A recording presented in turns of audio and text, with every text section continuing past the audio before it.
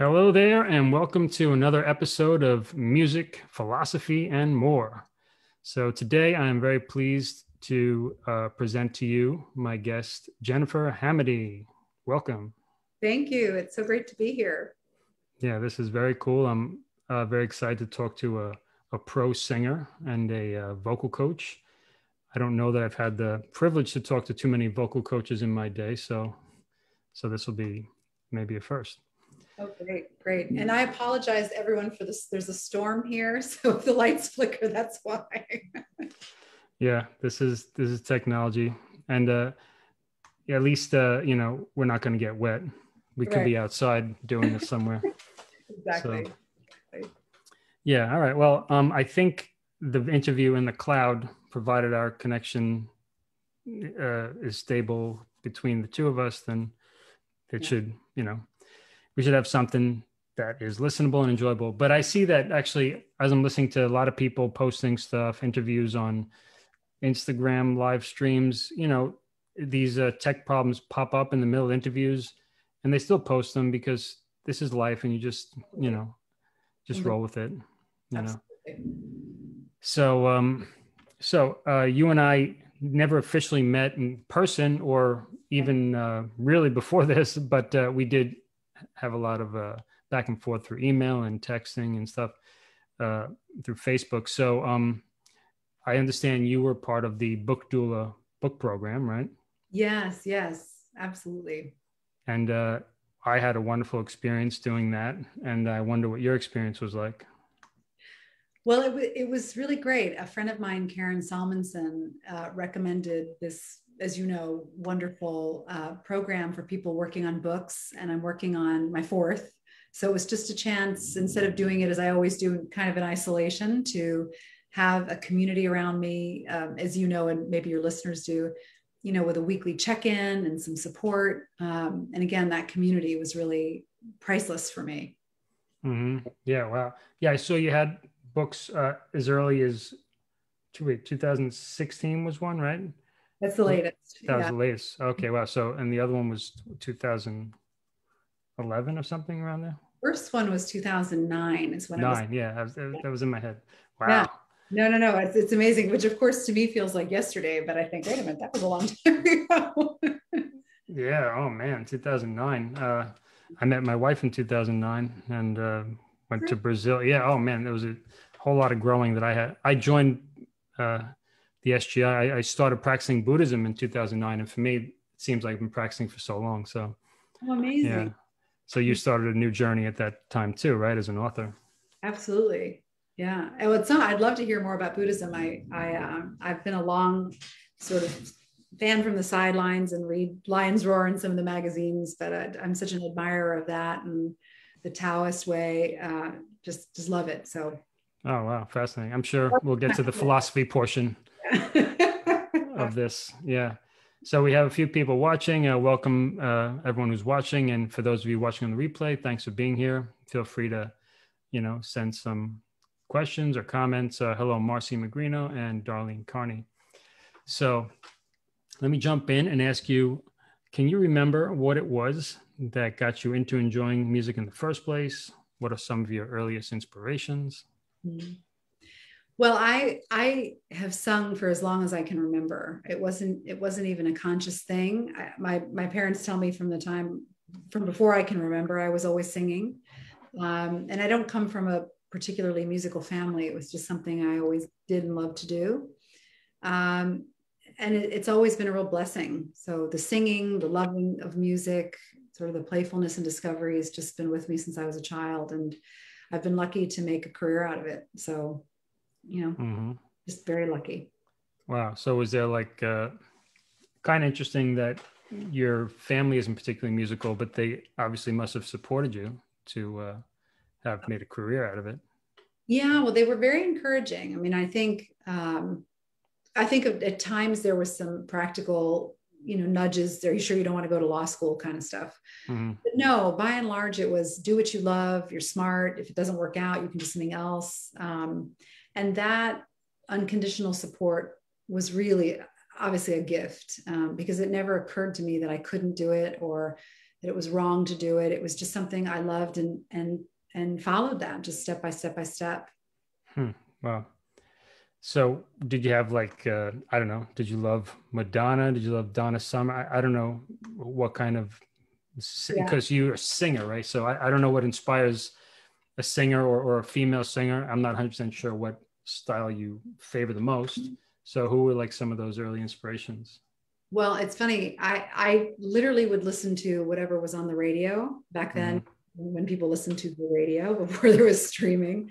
And I think the first concert I went to was a Kenny Rogers concert because it's what my mother took me to. And then I went to a Bon Jovi concert, you know, so it was less about singers, I think, that I loved, and as I remember it in my early years, and more that I just loved anything that was on the radio. I would sing to, I would work out the harmonies, I'd make up new harmonies. It was more sort of a love affair with just the experience of the song and imitating the way they sang.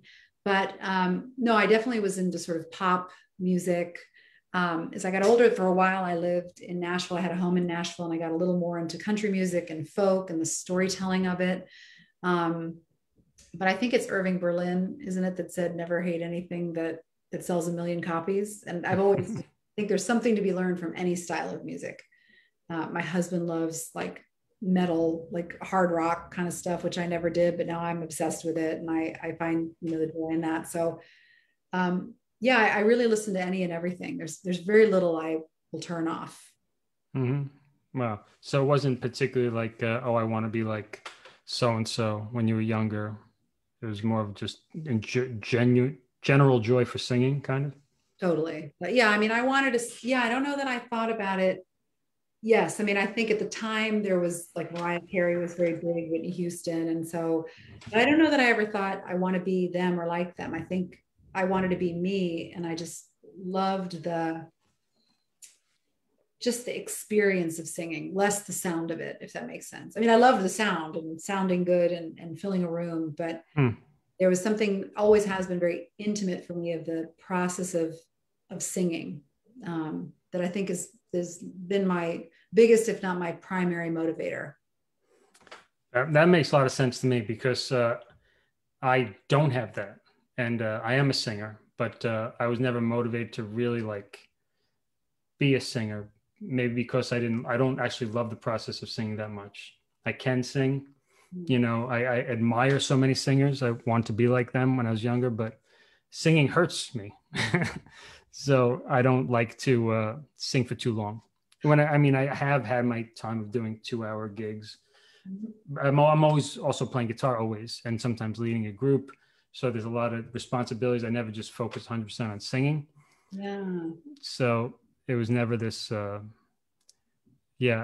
process of it was never that enjoyable for me.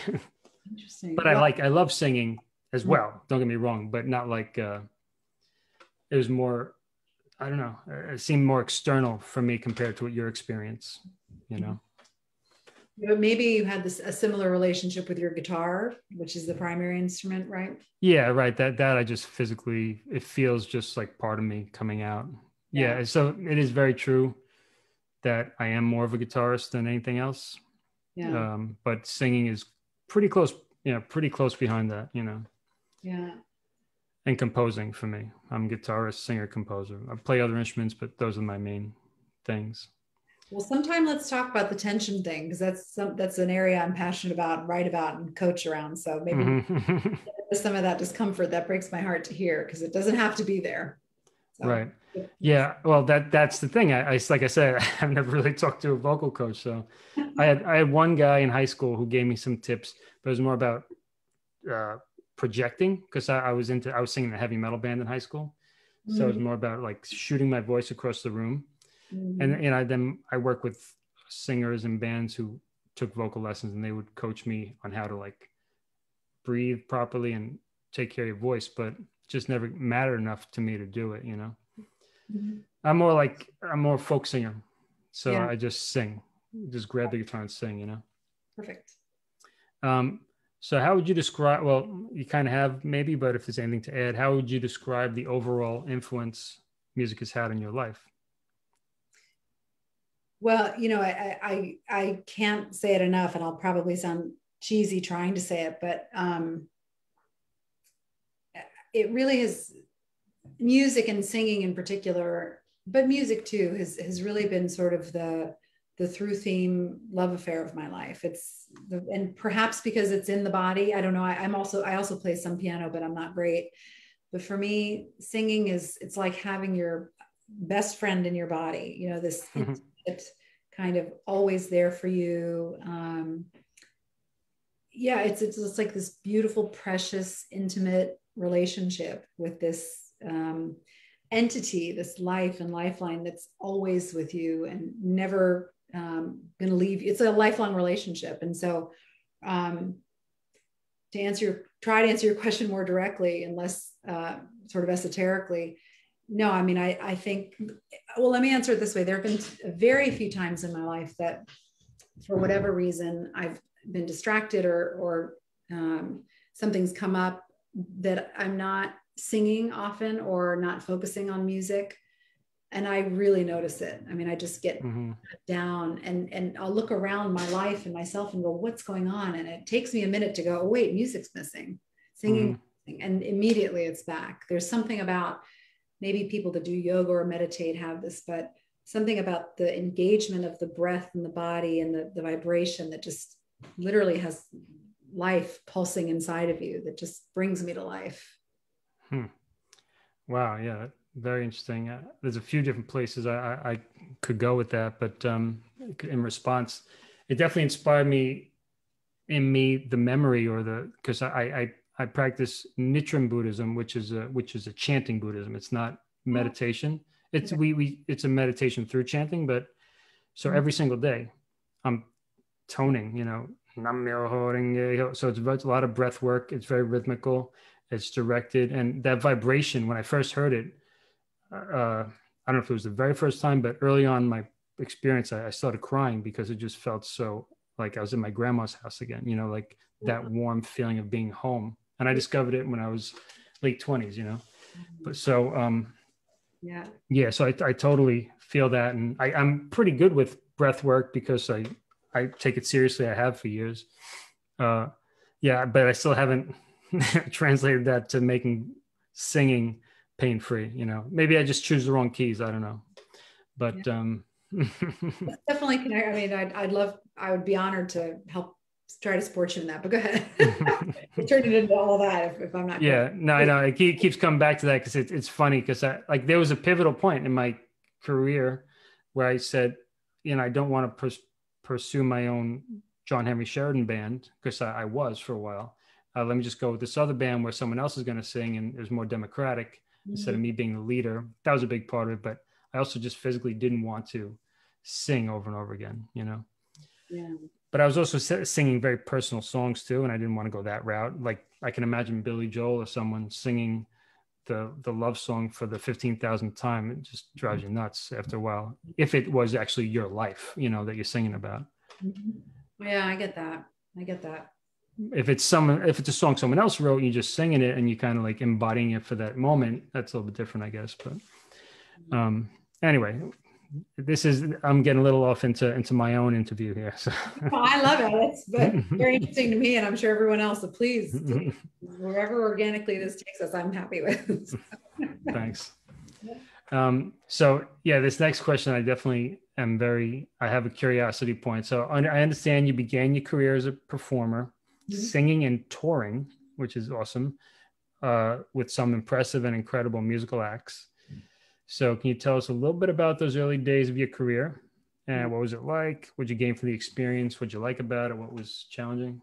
Well, they say that, they call it like an overnight sensation, that expression. And I think probably like a lot of people in our business and maybe many others, I worked for a long time, recording, doing demos, everything for years and years and years and years and I could pay the bills, but not really breaking through. And then after, I don't remember, eight or so years, I just met the right people. And then it was like, welcome. And then I started singing backup for all kinds of really amazing acts. Stevie Wonder, Patti LaBelle, Christina Aguilera, Def Leppard, some people sort of in that category or echelon. And then from there, it kind of just happened, once you get a name. And then I would do spot dates with people or sing on the Grammys, do some touring. And I think the second part of your question is, what did I learn from that? Well, first, it was amazing. Of course, it was really just extraordinary. And for a number of reasons, and I could go on, but of course the experience, just to be around such talented people and alive and in this experience of being at the top of my game, the game I wanted to play. And also the sense of pride and accomplishment for having not given up, for having really pushed, because as we all know, when you're paying your dues, certainly in music, there's no guarantee you're going to get anywhere. It's not like 1 + 1 = 2. So no.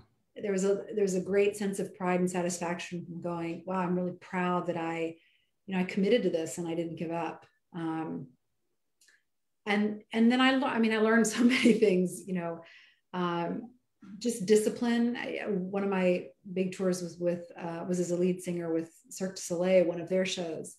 And, just day after day, tour bus, planes, hotels, the relationships, just the physical discipline.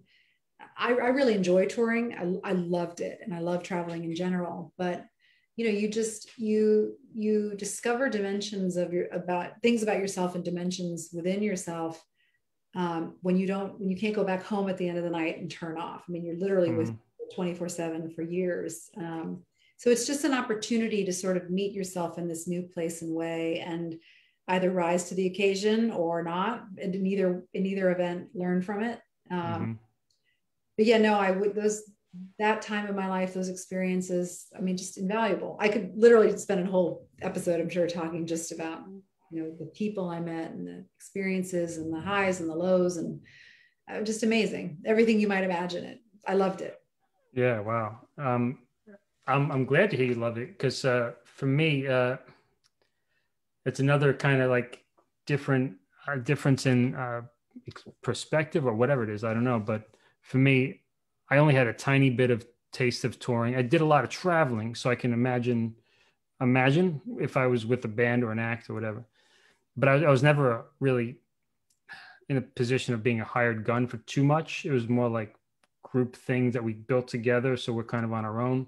Yeah. So I don't really know what it's like to be in a web of a bunch of really talented people where there's a lot of like managerial stuff being taken care of professionally.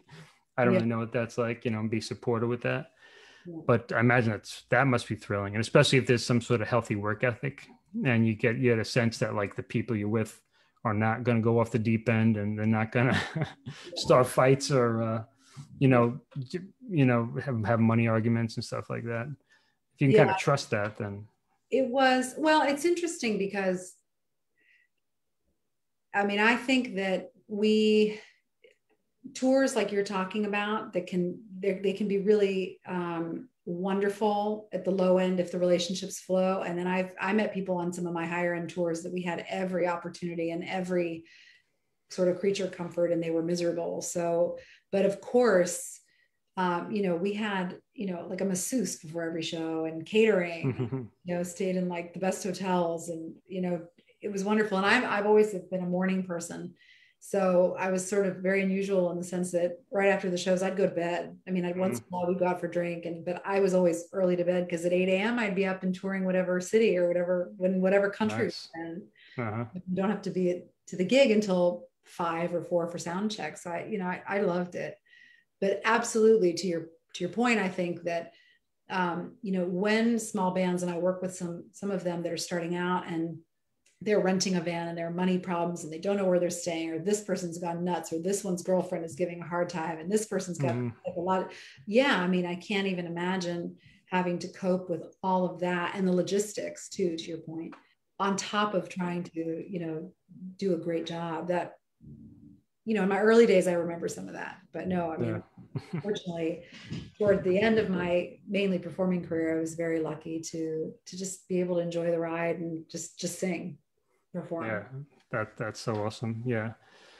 And I would imagine that if I was in a situation where I did feel like, okay, now it's my chance to just Now, if I do my best, everything's going to be okay. You know, if I can just like get into that mindset, Totally. I would probably be similar. I would get up early. I would go to bed early and just kind of take care of myself. Yeah. But anyway, yeah, it's fun to hear, you know, the story. So I do have to ask Def Leppard, one of my favorite bands of all time. What were they like? Were they pretty cool guys? So I mean, I'm not just saying this. So I sang with them. I started with them. Was it 2006? I'm very not great with years, but it was when they did the VH1 Rock Honors. Mm-hmm. And I was with them for a while, for some different dates, and did some touring. And they, honest to God, I'm not making this. They were just the nicest, most humble, down to earth, kind people. And some of them had their wives come with us on the plane, and just super grounded. Loved music, loved their relationships, and that's been. And by the way, my husband is obsessed with them too. And so when we first like, you sang with who?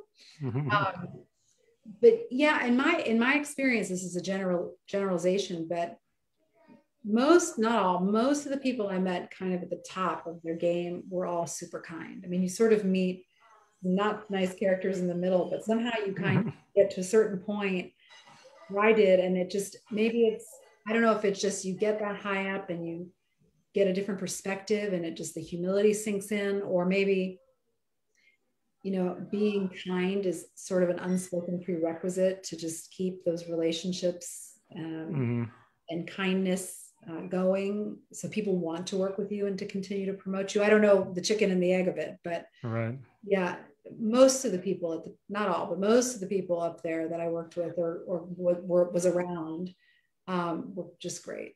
Really, really surprisingly, just lovely. Yeah, that's good to hear.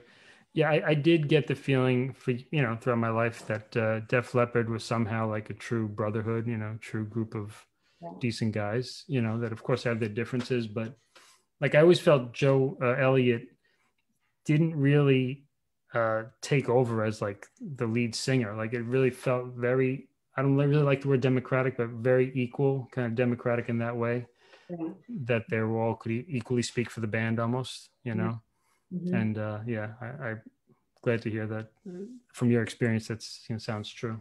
Yeah, I do want to say just to be clear that, and this was true of all of my backup gigs. I mean, of course, sometimes you'd get to know.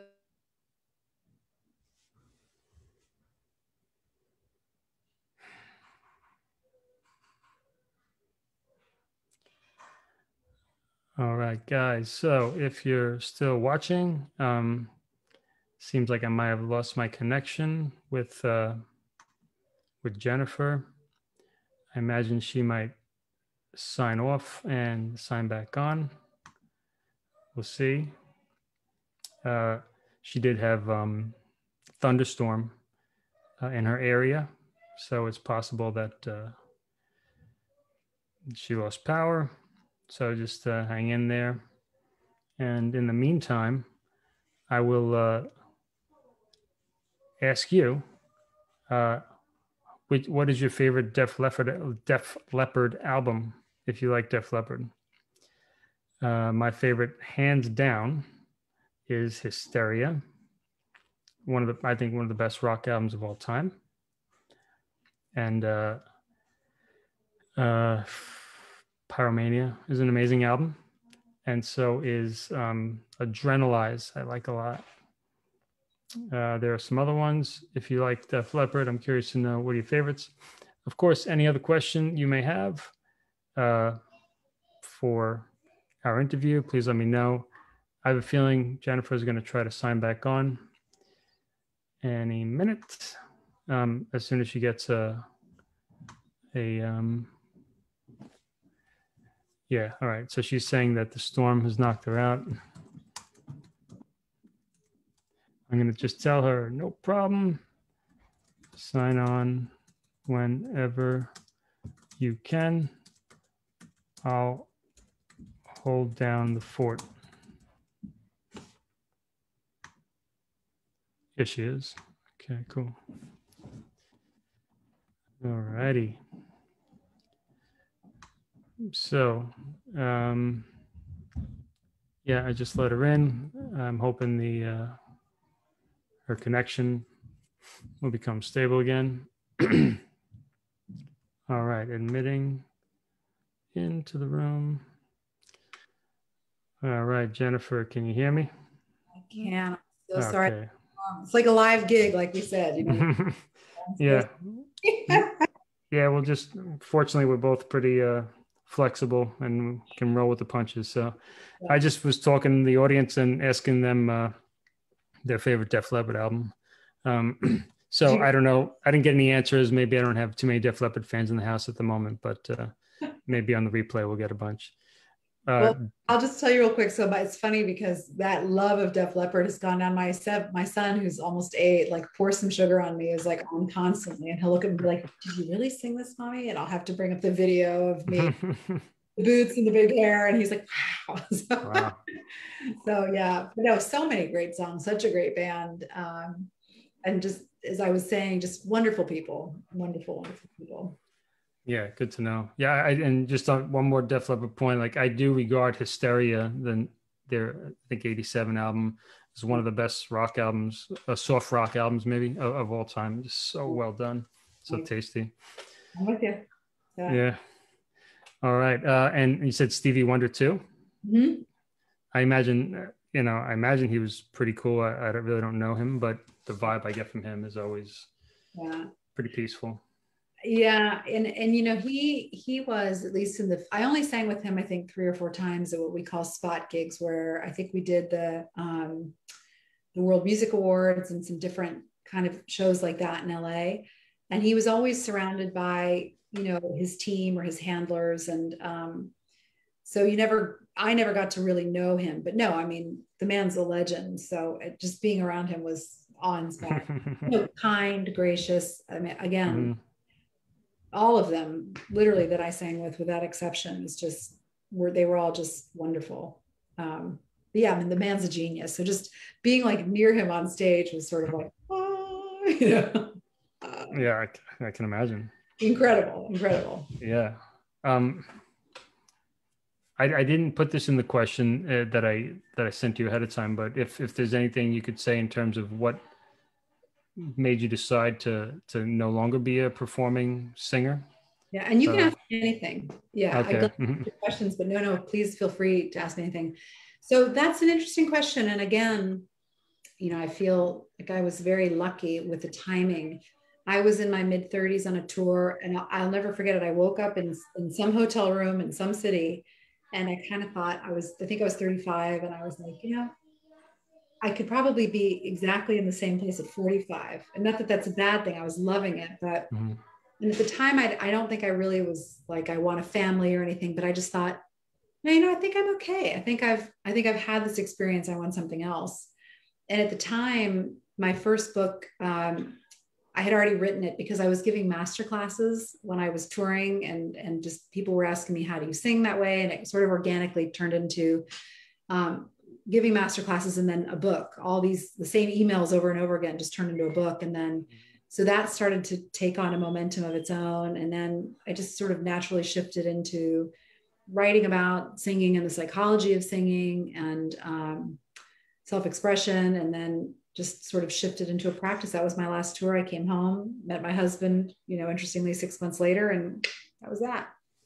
Had a child, wow. And now, I feel really fulfilled. I'll just say one more thing and interrupt me if I'm going on and on, but I have a lot of friends in the music business who in life, who have a lot of regret, and whether it's because they didn't get as far as they wanted to go, and they left and they regret maybe not trying more, or people that had families and regret that they didn't have the time. And so I feel very lucky that for whatever reason, just the timing of it worked, that I was really ready for a new phase when, and that I was able to step pretty gracefully into a new phase that inspired me and inspires me just as much, honestly, as singing. Oh yeah, I believe it. True, I think, and unique gift. I imagine because you weren't a central act that had a lot of machinery around you, was it pretty seamless? You probably didn't have to break too many I don't know, ruffle too many feathers to say I'm going to stop singing or what? You're totally right. I mean, I finished out that contract. Um, and people would still call and say, you sure you don't want to do this? Are you sure you can't do that? And sometimes I would, especially if they were spot gigs or Mm-hmm. one year I sang backup on American Idol for Hollywood Week, for example. I was like, okay, I can come out to LA, for a week. Why not? Mm-hmm. But no feathers being ruffled at all. I mean, that's for better or worse. That's part of it. Like you're unique. We're all unique, but we're all replaceable. And I don't mean that in a pejorative sense. I mean, it's from a very, in a very humbling way. It's wonderful to realize that who we are. I love what I do. I love singing. I love being a singer. I'm proud of the work that I did, but it's not who I am. So that transition also is easier for me than maybe some friends of mine and colleagues who, this is true for athletes I know, where they are, their career. And so who are they without it, kind of thing. Mm-hmm. No, I feel like I had an easy go of that too. Wow. Yeah. Sounds like quite a path you've led for sure. Yeah, your story reminds me a little bit about mine in a lot of ways. But so you said at 35, you're just like, okay, I think I've got what I needed from this experience. Let's go somewhere new. Let's grow, For me, yeah, my final hurrah as trying to like make it with the Rockstar Dream was around 2006, and I was 25, and I was just like I'd been doing it for over 10 years, and just really just not getting any closer to a healthy and sustainable existence, Yeah. So that was a big part of it. I'm like, I don't want to. I was raised by my mother. My father died young, and I don't want to die out on the road or like get into some bad habits that's going to disappoint her. And yeah, I saw it getting too close too many times with drunk driving and whatever kind of silly stuff, and almost signing a contract with band members who were basically hated each other. So glad we didn't do that, The two of them really didn't like each other. So being stuck in this sort of marriage with people who didn't get along, that would have been awful. It was a management thing, not a record deal, but it was still. Yeah. Anyway, so I broke free from that, and I just realized I can't imagine. I haven't played in a band since then. I've played with a band, but not in a band. And that was 2006. I've done a lot of music. I've released much more music since then than I did before, but a lot of it was archival stuff. So my journey this kind of more, what's the word I want to use, but physical pleasure oriented success, material success seeking kind of, I won't say it ended there, but in a way it did. And then I started this more spiritual journey, and I sought what religion do I really want for myself. I was born Catholic, but it just wasn't quite sitting right with me, so I kept seeking. And I do respect it. And I love the church in its own way, has this mothering father feeling to me, but I kept seeking, and I went various paths. I ended up in India, even seeking Buddha, seeking Hinduism, and I went to Jewish services and Quaker service. I went to a Quaker retreat. I just was seeking. And then it was finally Buddhism, this particular form. And there were other forms that I looked into too, but this particular form that I just decided, let me just give it a go. But so I came back from India 2009. And then it was January. I came back. By March, I had broken up with my girlfriend which was 3+ years. Wow. And it was just this real sad thing that just happened naturally. There's no anger. I mean, maybe she was angry at me, but it was just like, I don't think our paths are going together. And I just have to acknowledge that, And I said to someone, I was doing student teaching, and this teacher said, yeah, give yourself 6 months before you meet someone else. Because it wasn't that I didn't want a relationship. It just wasn't the right one. And and I said, yeah, in 6 months, I'm going to find someone. And that was that was like April. And then I met my wife in October, 6 months later. So ridiculous. I had no idea how it was going to happen, but I had just started chanting and I was visualizing it. And I was saying, I'm not going to be too picky. You know, I don't care how tall she is, how, you know, what she looks like, what language she speaks or doesn't speak. But I mean, she had to speak English to some degree, but communication is overrated.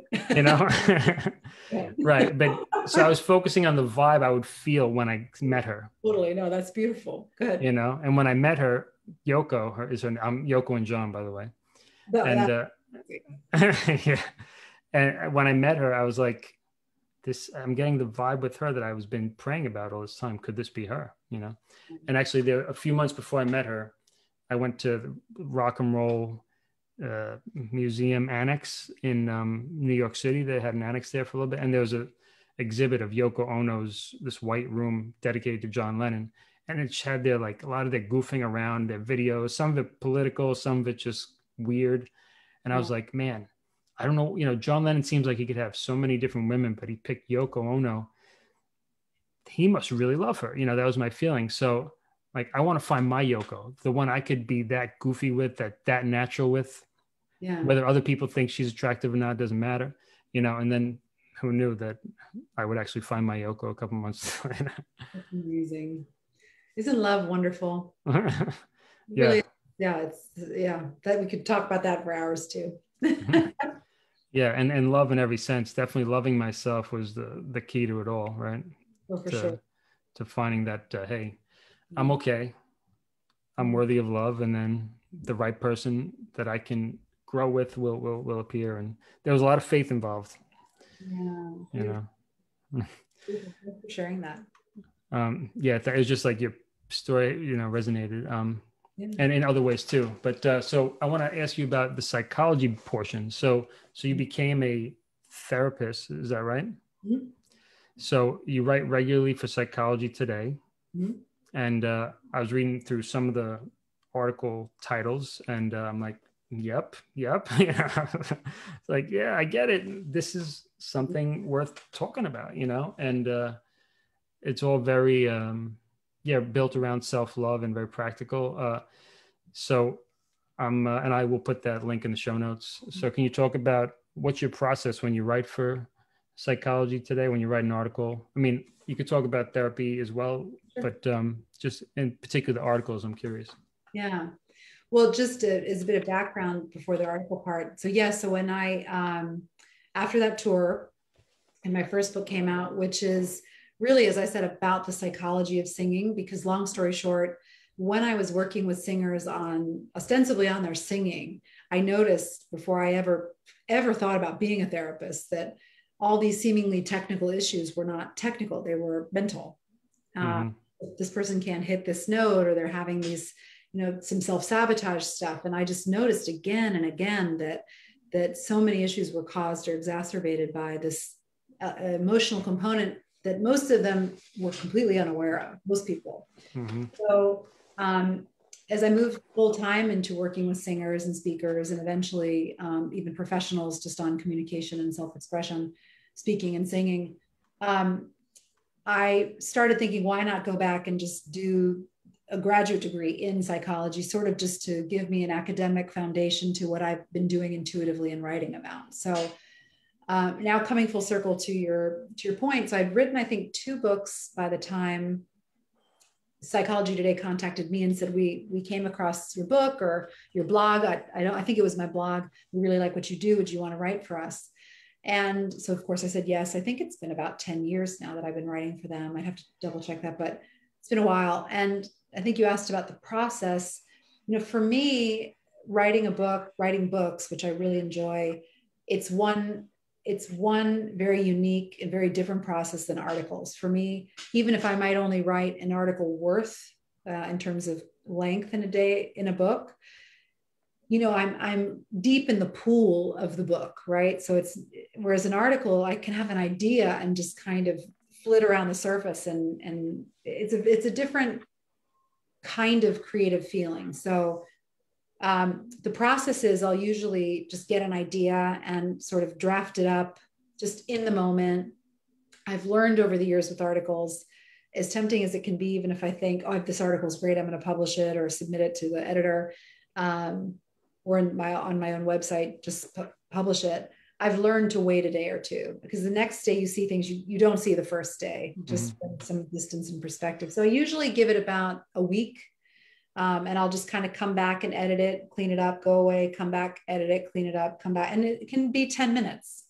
And then I always know in my gut when it's ready. You know, I've ready now, you know, and I'm not perfectionistic in that way, because it's never going to be perfect, but and that's definitely a trap at the beginning I'd fall into, because then I'd spend a month on an article, which is great, but then so I don't know if I really answered your question, John, but yeah, so that's the process. Is very rare, and I have a folder actually of ideas. So sometimes an idea will come to me and I'll sort of outline it, or the points that are in my heart I want to make, but I just don't feel, I never force myself to write an article. If it's not speaking to me, I literally have a folder of like 100 of them now from over the years. And sometimes I'll think, oh, what was that one article I was thinking of? And I'll pull it up, and sometimes it'll be done in like 20 minutes, because it's just in my heart at that moment. Right. And then one other thought, yeah, but my intention, that's the process. My intention with articles, you know, where the books have obviously like a main theme I'm working on, whether it's the psychology of singing, or the latest one was the technology and relationships on stage and in the studio. With articles, for me, it's really all about, they're like little mini love songs, honestly, of how can I get people out of their heads and into their hearts and into their bodies and into their voices. And I use a lot of stories and examples from my clients with their permission, anonymously.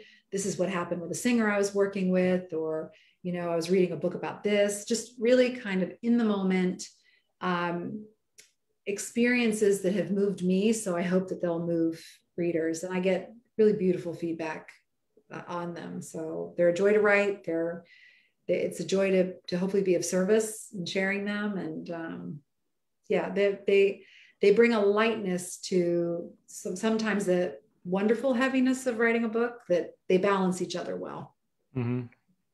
Cool. Yeah, good to hear that. I've had some experience writing articles, but there hasn't been this like thirsty audience, you know, so it was just more of a practice to see if I can do it. Yeah. And, you know, I'm enjoying writing books. Anyway, just one practical question. So did Psychology Today say, whenever you want to send us an article, go ahead? Was it kind of like that? Yeah. So, well, there's a distinction to make. So there's Psychology Today, the magazine, which is the one that's published on the magazine shelves. And I think that comes out every month or two. And then there's Psychology Today online, where people, they have a group of people who write articles for mainly the online platform. And I mainly write for the online platform. So what you do is you can submit as often as you want, and then you'll be assigned an editor who will edit and say, great, this is wonderful, and publish it. But you're definitely more self-directed in that. You have a lot more leeway. I mean, occasionally they'll say not appropriate, or you need to fix this. But that's very different than the magazine, where usually you have to send, I don't know if you or your listeners know, but you send a pitch, you know, and basically an outline of, here's an idea I have. You might not hear back for months. And then there's the process of writing it. The editing process is much more stringent, because it's usually geared toward, in any magazine, the theme of that issue.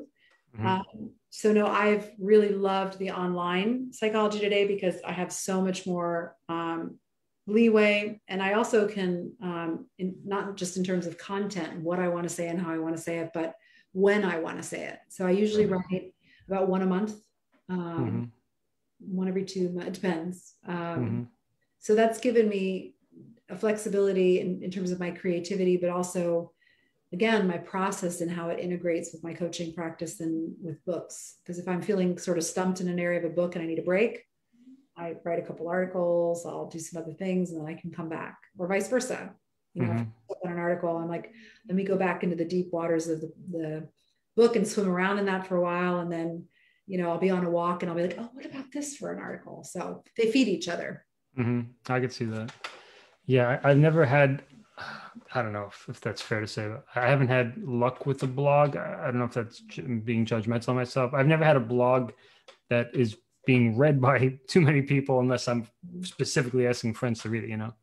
But I only publish it on my website. I haven't dared to go into the blog world. I don't know, blog site or something, just because I don't want to do it, you know. It's more like an exercise that I think I should do because I'm a writer, you know. Oh yeah. Yeah. And because it's one of the things I feel like I'm good at writing, but I can write a decent article, but I just don't want to do that, you know. Yeah. So I haven't tried to build it, and therefore it hasn't been built much, you know. Yeah. Well, I mean, I should just preface this to say I'm not technologically very savvy, and I love what I do, but there are other people who are much better at like promoting what they do. I've always been a very kind of let it grow organically kind of gal, for better or worse. And thankfully it's done well. I've done well. But to your point about the blogging, for your listeners more than you, because you don't enjoy writing as much. And I definitely say do what you love, because you know you can only sort of force yourself to do things you don't love. It takes so much less energy to do the things you love, right? Yeah. But I wrote initially, I had a blog for years, kind of for myself, my clients, my parents and cousins would love it. But then, you know, because I loved it, I kept doing it. And then kind of like compound interest, then, you know, I'd get contacted by some reporter who wanted to interview me, and I'd be like, oh, I didn't know. Or and then Psychology Today, I had no idea. So I think you with your podcast, perhaps, I mean, you obviously enjoy them. You're great at them. You know, you'll be hopefully doing what you do, interviewing interesting people, and then you'll get a call. And I think that, well, this isn't advice. It's just how I choose to live my life, because as we all know today, there's so many people that are like, upscale your business, you can make millions, try this. And God bless everybody for whom that works. But for me, I just love working with clients. I give master classes every month in person and nowadays on Zoom. And I just do the things I love that nourish my soul and that I feel are a contribution. And it's been a real blessing to hear the feedback that those things that really move me seem to move others too. So that's my happy space and place. Okay. Yeah, I guess that's the key, that it's your happy space. Yeah, like for me, the podcast, it's something I wouldn't have chosen, that this is what I would love doing, but it's just this natural thing that my energy goes to. I can do it. I feel like I'm providing a service, and yeah, unlike writing a blog, you know? Yeah. So, so that's good. Yeah. Good advice or good words of wisdom, whatever you want to say, towards do what you love and let it grow organically. I mean, it's very much the way I live. Yeah. Was that lightning? Yeah, but we're still on. So yeah, we're still on. Very good. Flicker all you want, lights. Just don't cut off the internet again. Go ahead. I really think that's the spirit of this podcast. Really, is that it's not how to make $1 million. It's not even how to better your game. It's I would say, if anything, how to be your most natural self. You know, it's a podcast about humans, human to human, real life, just ordinary, extraordinary, and ordinary people, just having talks that hopefully anyone could relate to, you know? Well, it's funny, you know, you talked about extraordinary and ordinary, and I'm a big language lover. And then as a coach, and again, redirect me if I'm going off target or time, but, you know, in singing, maybe this is the same for guitar, but, you know, words like high and low, just those word boxes, you know, can really influence how we relate to things. And, you know, to push or to support, so I'm very careful with my language, but I've always marveled at how, you know, the word extraordinary, extraordinary, if you think about it, you know, people who are extraordinary, many of them are truly extraordinary. Many in my experience have given up trying to be something they're not, and have almost surrendered into the ordinariness of who and how they are. And that's when their gifts blossom in the fertile soil of just being themselves and not trying to be something other than who they are. So I've always loved that's how we language it, you know, or extraordinary, you know? Yeah, no, I love that. I may have noticed, I haven't noticed it in that particular way you put it, but I definitely it always sticks out when I say extraordinary. When I say extraordinary, because I see the extra and the ordinary. Yeah. And I'm like, why would I want to be more than ordinary? I don't know why, but Yeah. what's wrong with being ordinary, in other words. Right, exactly. Yeah. Yeah, I had a great opportunity to meet with a former student yesterday. I hadn't seen him in 6 years. He reached out recently and said, hey, want to hang out? And I was all about it, because it's all about the human connection for me. Yeah. And I was talking about how death really helps me to put everything I do today and any day in perspective. And I say, when I think about my own death, I want to really just feel that I've lived. And I said to him, I really want to feel like I really lived in my most, I really lived in a way that allowed me to be my most natural self. Mm-hmm. And I was a little surprised when I said that, just because I never maybe said it in that way before.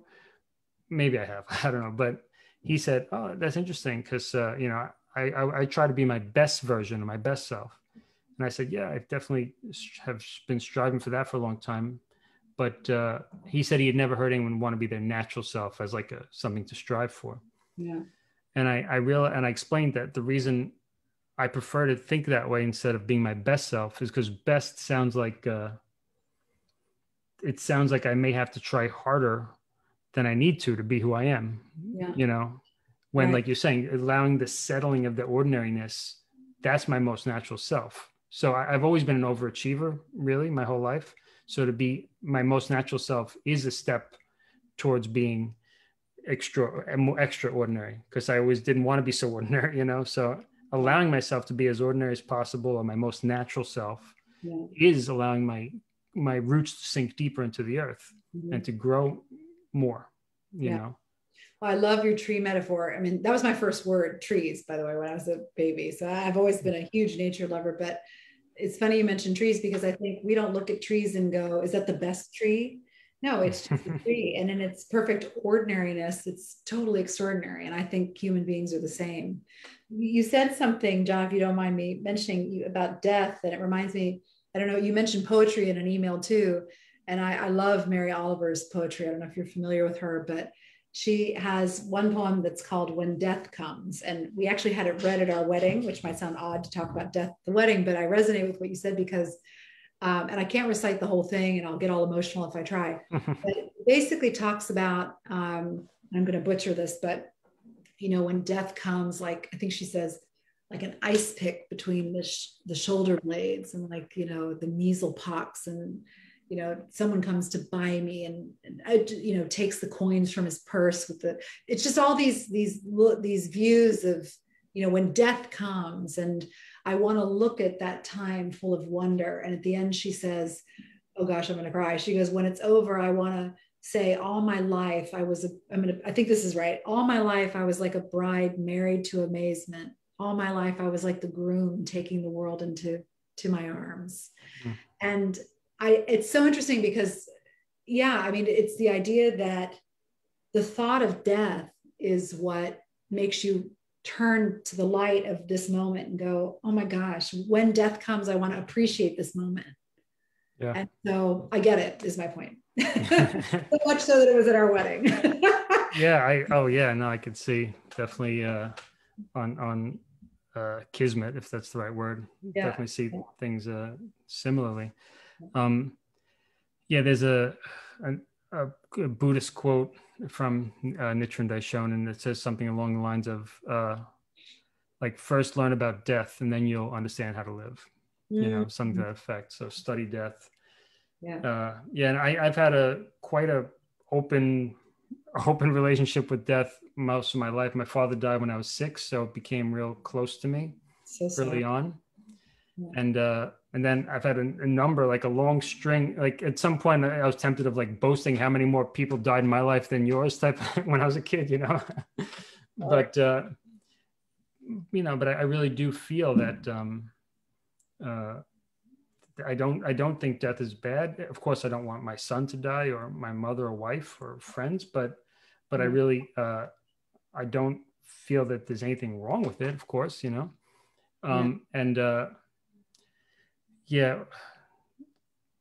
basically it colors every moment of my life. Because if with my dad died when he was 36. Now I'm 40. So I've been writing my autobiography this past year plus. That's what kind of drove me to go to the book duelist group. Yeah. And, some people say, well, you're pretty young. Why are you going to write it? First, I'm like, I have plenty of stories to fill a book, believe me. But also, I don't know if I'm going to live tomorrow, So I want to get this started, because for me, if my dad had left some stories for me, I would really be happy about that. Or think of other, I don't know, Jimi Hendrix or something. If he wrote an autobiography, wouldn't we appreciate that? We wouldn't have said, oh, he was too young, he shouldn't have done that, Totally. Oh, that's so, well, I'm sorry about your father and all the many losses. But it sounds like you've taken some things that would literally cripple other people and turned it into something extraordinary for yourself and your son, which is really beautiful. Yeah, thank you. I think we all have that opportunity, of course. We're all equal, I believe.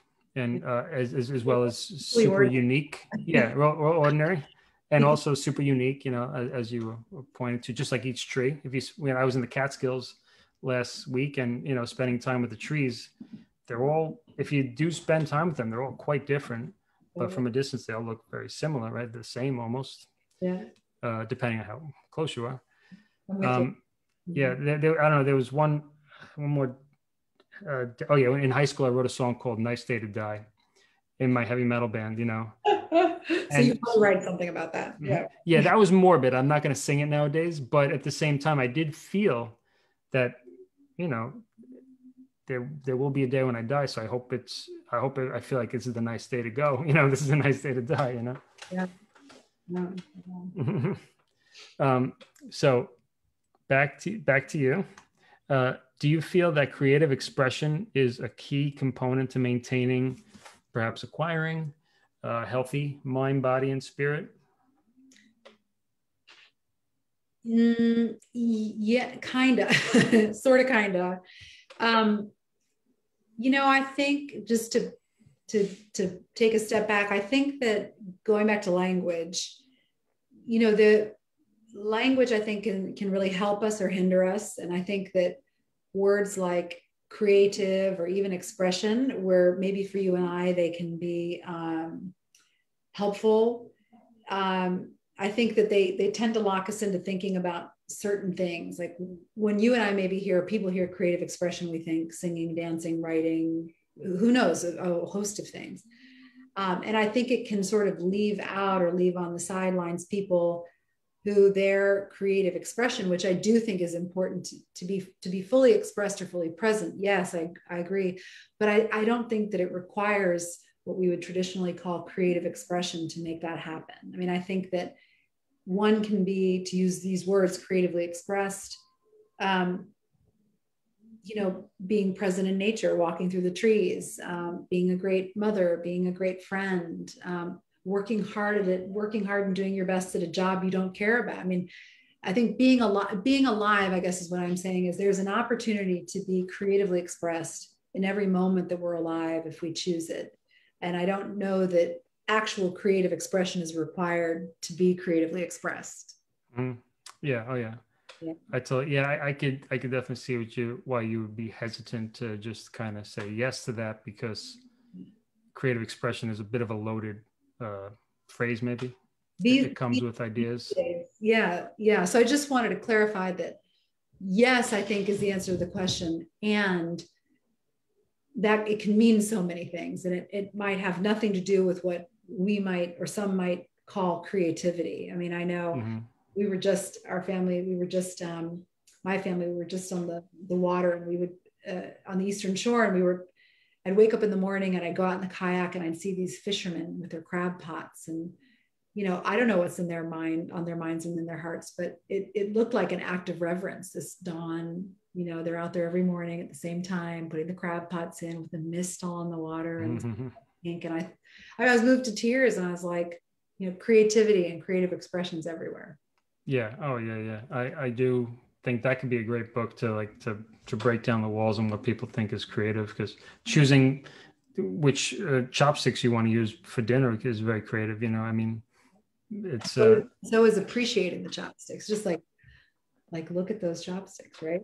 That's creative act too. So yeah, so I hope that answers your question.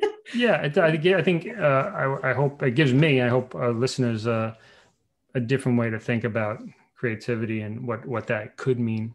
You know, it brings to mind this concept that I've been kind of holding a lot in these past few years, which is input versus output. And there's this one YouTube spiritual motivating type of guy. I don't know how else to put it. Teacher, influencer, but really wonderful guy to listen to, named Infinite Waters. And he's a dark-skinned guy, and he talks about race issues. He talks about how we're all human. I've never seen a white person, never seen a black person, you know, because he's talking about literally. I mean, our skin is not white, and there's nobody who's pitch black, you know. So, you know, so it's fun to hear from him because he is a very dark-skinned guy. And he explains that race came from a guy named Blumenbach in the 1700s, which was just like a concept that was introduced to divide us and to play power games and stuff. And it's pretty fascinating. And yeah, so I'm not exactly sure where I was going with this. So input versus output. So he says so this guy puts out a video every single day.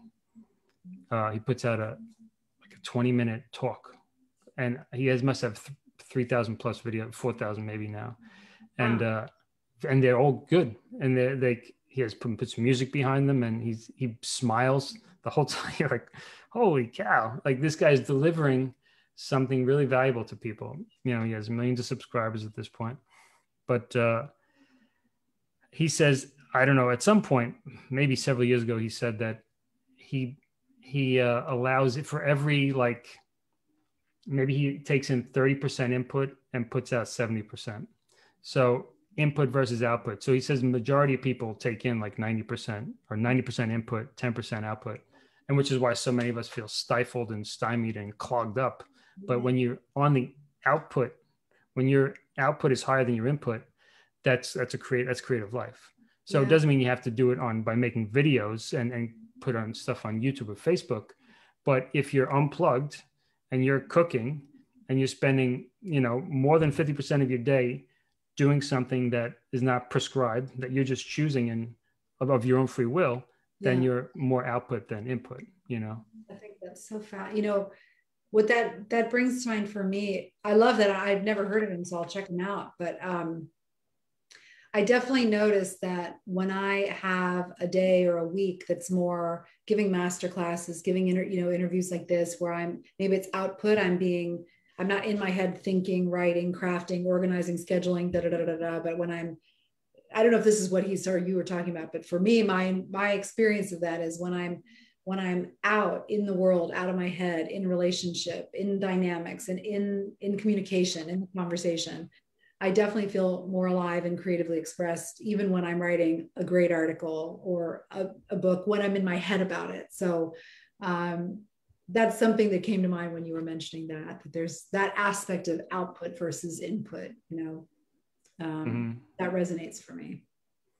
Yeah, I could see that. I think what he was, for clarity, I think what he was saying was that input, input in terms of like media that someone else created that's coming in, you know, that will then essentially influence our energy level, will influence our thinking, as opposed to when we're the creators. That's a big part of the reason I do the podcast, from him hearing his message so long and others like him, just saying, you know, your voice is yours, just use it, whatever it is, the world needs it. And I kept on thinking, like, there is this wave of negative media, like every day it's available in an overwhelming amount. And if I could just be a counterbalance to that, just by saying, okay, I'm going to be in output mode. I'm going to be in output mode as I'm going to just do it. And it doesn't matter. I'm not going to, try to judge the quality of it. Like if our internet connection goes or doesn't, that's fine, because it's a choice to be in output mode. It's a choice to make that human connection. to make this archive interview available for people who just want to hear two human beings talk about things that are not scary, that are not trying to sell anybody anything, not trying to inspire fear, but just more connection, love, vibration, you know? So, and then, you know, I feel good when I do it. It could be tiring because it could be a lot of work involved to do output. But at the same time, I feel like I just feel like my life floats to the surface, you know, to the top of the lake, you know. Totally. Yeah. Well, can I say something about, so the literal meaning of what he's talking about that you just clarified? It's when I'm writing books, which is usually, you know, often, or articles, I actually don't read other books, and I don't listen to music as much as I love music. I don't really take in a lot of media at all, because I find that I get very influenced by it. And I really like to have kind of a silence from which hopefully my ideas, of course, influenced by others, comes out. So I know a lot of people ask me, like, what do you listen to? And if I'm in the process of writing, which can be a year long, if not more, process, nothing. I mean, I'll hear if I'm in a restaurant or if I'm out or occasionally, but I really don't read or listen to much, because I just kind of try to be in the silence of, like, you know, output rather than, you know, influencing myself with different inputs. So that might be interesting to people. Yeah, no, I think so. I think that's exactly what he's talking about. And what that speaks to me of is this concept of deep work. Have you ever heard the book Deep Work? Yeah. Mm-hmm. Yeah, I don't know if you know the speaker or if you've read it, but I remember being impressed by the idea, for those who haven't heard it, that if when you decide to do deep work, like writing a book is certainly deep work, or even an article, or really anything that requires like a certain level of concentration. If you get disrupted by a text, a phone call, a doorbell ringing, even, it takes 20 minutes for our brain to settle down to that level of depth before we can actually, like, concentrate on the level we were at. Yeah. So for me, for the longest time, I've been doing, not the longest time, but for quite a while now, airplane mode. Really 90% of my day I'm in airplane mode. Yay. I could not agree more. Please, you're preaching to the choir. Oh, to a very happy choir. This is so important. Yeah, go on. You're right. It's very important for people to know this. Like, when I told some people about it yesterday, friends of ours that are older generation, and they didn't even know about airplane mode really, and they're probably going to bed with the phone near their head, you know, on. Yeah, all that. No, I totally am with you on that. I think, yeah, I haven't put a phone against my head in over 15 years. So good for you. We're probably very much in alignment on all that. And yeah, I think that people they wake up and they look at their phone. Whenever it dings, they look at it. And I get that way too. You know, I have a son, so if it's a play date, or my dad, but yeah, it takes so long, because you might be in your work, and then you think, oh, let me just quickly text someone, and then you check something, and then even if you come right back to it, your mind is still out there thinking about that. And it just takes you out of being present. And it is. You don't have to be present every minute. And I think that you can be present with technology, but I think for most of us, we fall victim to the design of a lot of technology, which is literally designed to get us addicted. So that's a problem, you know, that I think that most people we often don't discipline ourselves enough to say, you know, it takes work to use it as a tool of my own making and choosing, rather than to default to it being a thing that literally consumes me. Oh yeah. Eats you right up. My work. Yeah. Yeah. Yeah. I just have to quote Infinite Waters again for a second here. He says, we live in a society that's, everything is backwards. He says, human beings were designed to be loved and things to be used. Now we love our iPhone and we use people. Oh, so unfortunately true. Beautifully said. Yeah. Wow. And it's those things that he'll, like, repeat to you day after day, and just, like, thank him for repeating them. You're like, yeah, I preach. Yeah. It's fun to if you get a chance to listen to him. Yeah. It doesn't matter which video because he's just putting new ones out every day. I'm gonna jot that down. Infinite Waters. Yeah, and I'll put that in the show notes as well as one of the things we talked about. Yeah, please. Yeah, but I imagine your early to bed, early to rise does help you with staying into deep work, right? And also not putting the music on and stuff, because I'm sure you have distractions, you know, if you're married and you have a kid and family, but still, that must help. Yeah, I mean, and I have so many thoughts about that particular part. You know, I used to think, my husband and I often joke, like, we used to think before we had a child, we were so busy. And now it's like, if anything to go back to being that busy. But I have learned, and I'm still learning, that busy is an overwhelm. Our concepts, really, they're not really the result, in my opinion, of circumstance. I mean, I can have days where I don't have much going on and I feel overwhelmed, and I can have days like today was one where there's just so much going on and I feel completely present and in it and in flow and great. So yeah, my life has definitely gotten busier in terms of things on the schedule, but I'm learning, you know, I'm going to quote Lena Horne badly again. I wish I had, you know, had these things on my wall, but she says, she was a very famous singer, and she said, and I'm going to butcher it, and I apologize, John and everyone, but it's not the load that weighs you down, it's the way you carry it, I think is how she said it. You could Google it, Lena Horne. It's not the load you carry. It's not the load that weighs you down. It's how you carry it. And I remember when I heard that for the first time, I was like, damn, that's true. Because there are people who carry loads far heavier than mine and live lives in present grace, right?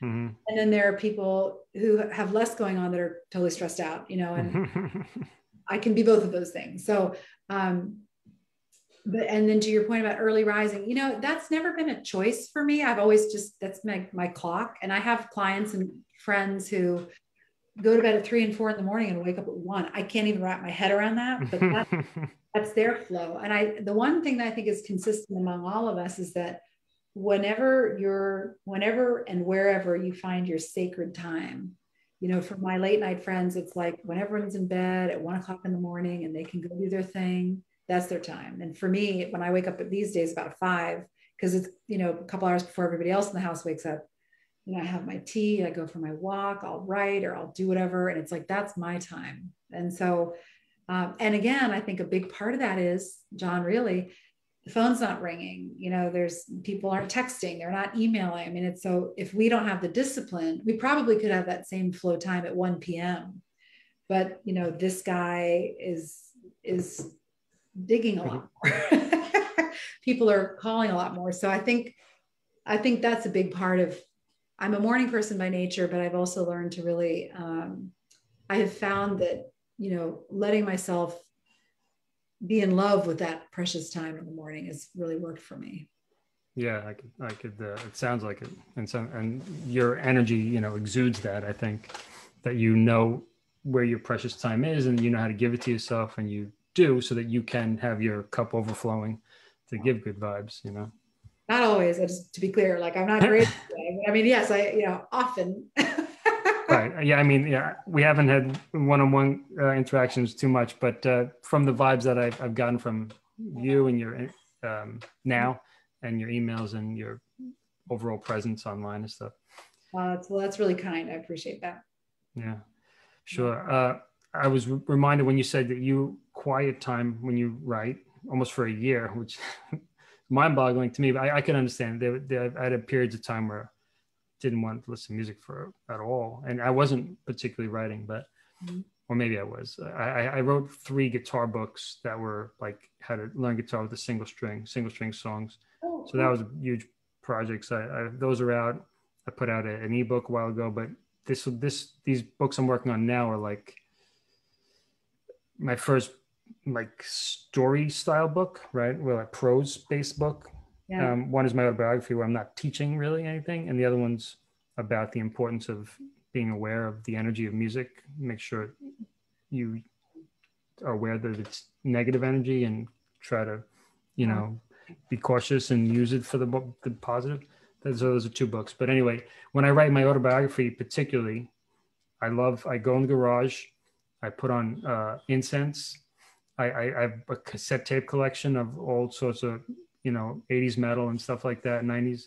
And I just put it on and I write, or I copy old journals as part of the process, or I like work with old archive recordings and I put on YouTube as part of reliving my life so I could write the story.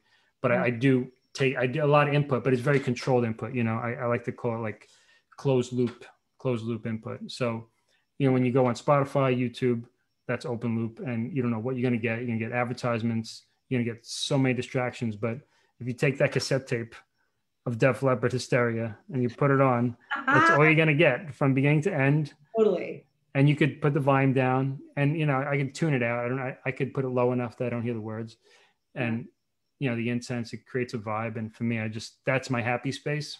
Yeah. And I don't really consider that input, although I do on some degree, but more or less it's a merger of input output, in a way, because I'm more output at that time, and it's good for my soul too. So anyway, I just thought I'd throw that in as a contrast to writing styles. No, I love that. It makes me think, the reason, by the way, I don't listen to music when I'm writing is because I can't listen. I just get too distracted. Like if there's anything with lyrics in particular, even without lyrics, like if you go to a Starbucks and you're working, like I'll just start singing along with the stuff. Music is so in my blood that I can't, and then, and I love it. So there'll be times, of course, I'll listen to music, but it's not when I'm in that space, because it's just a distraction. I for years, this is funny, I don't think I've ever told anybody this. Whenever I would chew, I'd be singing along to a song of that rhythm. Literally, that's how much music has always just been there for me. And I remember when I tried to break the habit, it was like, good Lord, that's a habit. I'd be talking with family, like out to a dinner, and there's like a song going in my head as I'm chewing, and the song would change depending on how I'm chewing. So, it's just beautifully in my blood. It's just in my blood. So if I'm trying to write or be present with someone and there's a song playing, it's just hopeless, because my brain just goes, what's it about, or what's the time signature, or listen to what the bass is doing, or there's the harmony part. It's just so I've just learned, like, there's a time for it, and it has to be a dedicated time for it. I see. Yeah, I totally get that, because I've had that same many years of talking to people, and while in the background I'm just running scales in my head, and I couldn't stop it, and I'm like, I'm trying to be present, but I'm saying I dated one musician in my life, a drummer, and we're still friends, and it was like two nutcase. We both realized, like, is this how nutty we both are? It was hilarious. Like, literally, we'd be like playing the drums in his head, and I'd be singing it. It's like, we're totally crazy. Last musician I ever dated. Yeah, I can imagine. Yeah, I dated someone who played music maybe twice, but not a musician, so it's a bit different. Yeah. So, but anyways, please go ahead. Yeah. So if you're okay, I have a few more questions for you. Are you okay on time? I know. No, I'm great. Please. Yeah. All right, cool. So you've published 2 successful books about the art of singing. How has your experience been in finding your voice as an author? So let's go from singing with your voice to now finding your voice as an author, where you basically said you prefer to do that in silence. Sounds like a big change. I can understand it since I'm a singer and a writer too, but how has that transition been? Well, it's funny. I never thought I would be a coach. I certainly never thought I'd be a therapist. I never thought I'd be a writer. When I was growing up, all I wanted to do was sing. And I really love all those things. I love working with people. I love, the psychology, and I love to write. I love it. So how is the experience of finding my voice as a writer? The first book really is, I think I said, it literally started as like a series of emails. People would ask me questions in person or over email, and I just found that I was saying them again, the same answer kind of again and again. And someone, and I don't remember who, said, you should write that down in a book. It never occurred to me when I was emailing these long answers back, like, am I writing? I thought I was just emailing, kind of thing. Right. And so I started gathering them, and I realized some of them were about language. Some of them were about how do we learn best. Some of them were about fear. Some of them were about technique. And a lot of them were about the misconceptions of singing. And those became the chapters of the book, and there's a couple more. And so the first book really was, it felt like in my memory, of course, you know, I'm reflecting, but really kind of like an act of service. Like there's a lot of people for whom, and it sounds like you might be one of them, singing is just so hard physically or psychologically, or performing in the fear. And for me, for whatever reason, it was always such an easy, organic gift. And it used to it still breaks my heart when it's not that way for people. And so the first one was just like, here's what I know about how I think I can help you out of that cage of unhappiness, or whatever you want to call it. So that was beautiful, but I don't even know that I thought of it as like writing a book. It was more like, I don't know that I have the answers, but here's my answers and I hope it helps. So that's the first book. And then the second book, the second Art of Singing book, was different because I'd already published a book. I, by that point, had recognized it was a book. It was becoming successful. So then there was this whole other thing, like, am I a writer now? You know, expectations for this book. So there was that whole thing. And so it did. And I started it before I was pregnant. I wrote it while pregnant also. And then after my son was born. So I also went through a personal evolution, you know, so I began kind of like being a little attached to the book, and it has to be a certain way. And then was wonderfully distracted by pregnancy and my son. And like, you know, all I need to do is just speak my truth and share what I've learned. It doesn't have to be great. It just has to be what I know. And so that I got back to that original place of, I don't think of myself as a writer. I'm just sharing. And then I think it turned out really well. So I guess try to answer your question directly, I think that where singing for me was something I never thought about. Like, I never had to think like, am I a good singer, a bad singer? Am I humble or am I not? It just was sort of like my right arm was my voice. I never assigned any egoic stuff to it. It was just my voice. I had to sort of learn and unlearn and relearn some things about my relationship with writing, that it can be, and hopefully has become more like an extension of that organic ordinariness. Like for me, singing is that when I let it be ordinary, like I'm just sharing what I know, hopefully for some, it can become extraordinary. Mm-hmm. Cool. Yeah. Wow. So I like that you said that you're getting it sounded like getting a little stuck, maybe when the second book, maybe some expectations. Are you an author? And distractions, of course, being pregnant is a huge thing. But then when you just said, whatever, I'm just going to share what I know, and then it kind of flowed again. Yeah, that makes sense. I could see a lot of people getting hung up on just terms like author, right? Oh, like yeah. Writer, singer. But if you just like do it, this is something I do, I sing. It's something I do, I write. It might be a little bit more. Yeah, our society doesn't do a great job of encouraging people to be their natural self. You know, it's like what you do is who you are, and it's like no, it's one of the things you choose to do. Absolutely, in my experience, and everyone's different. So I want to be clear that that's how I feel. It's funny. We just had a masterclass. I gave a masterclass on Sunday. We had this very conversation, John, about how I've never been able to really say I'm a singer. That doesn't feel comfortable, but what feels good to me is, but I'm a person who sings. And then other people were like, oh, but I love claiming I'm a singer. It gives me power. So again, language, it's like, whatever language works for you or for, you know, and then becoming conscious of that and using it intentionally and powerfully, that's what matters. So. Yeah, that is an interesting distinction. I did say I've on this talk that I'm a singer, but normally I don't say that. I say it because it relates, but normally I would say I'm a singer-songwriter because I feel like my strength is songwriting. Yeah. And to just say I'm a songwriter isn't really fair because I almost always sing my songs. So, yeah. There was something else that popped up with that.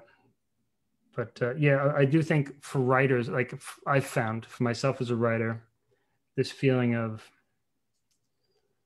I can't write a novel, or at least I'd have no inclination for that.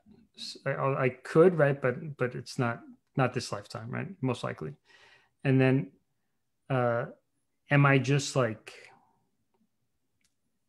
giving my opinion? You know, sometimes I wonder about that. You know, am I just like but then I read so much, and I'm like, everyone's just sharing what they could share. That's all it is. That's all anyone can do.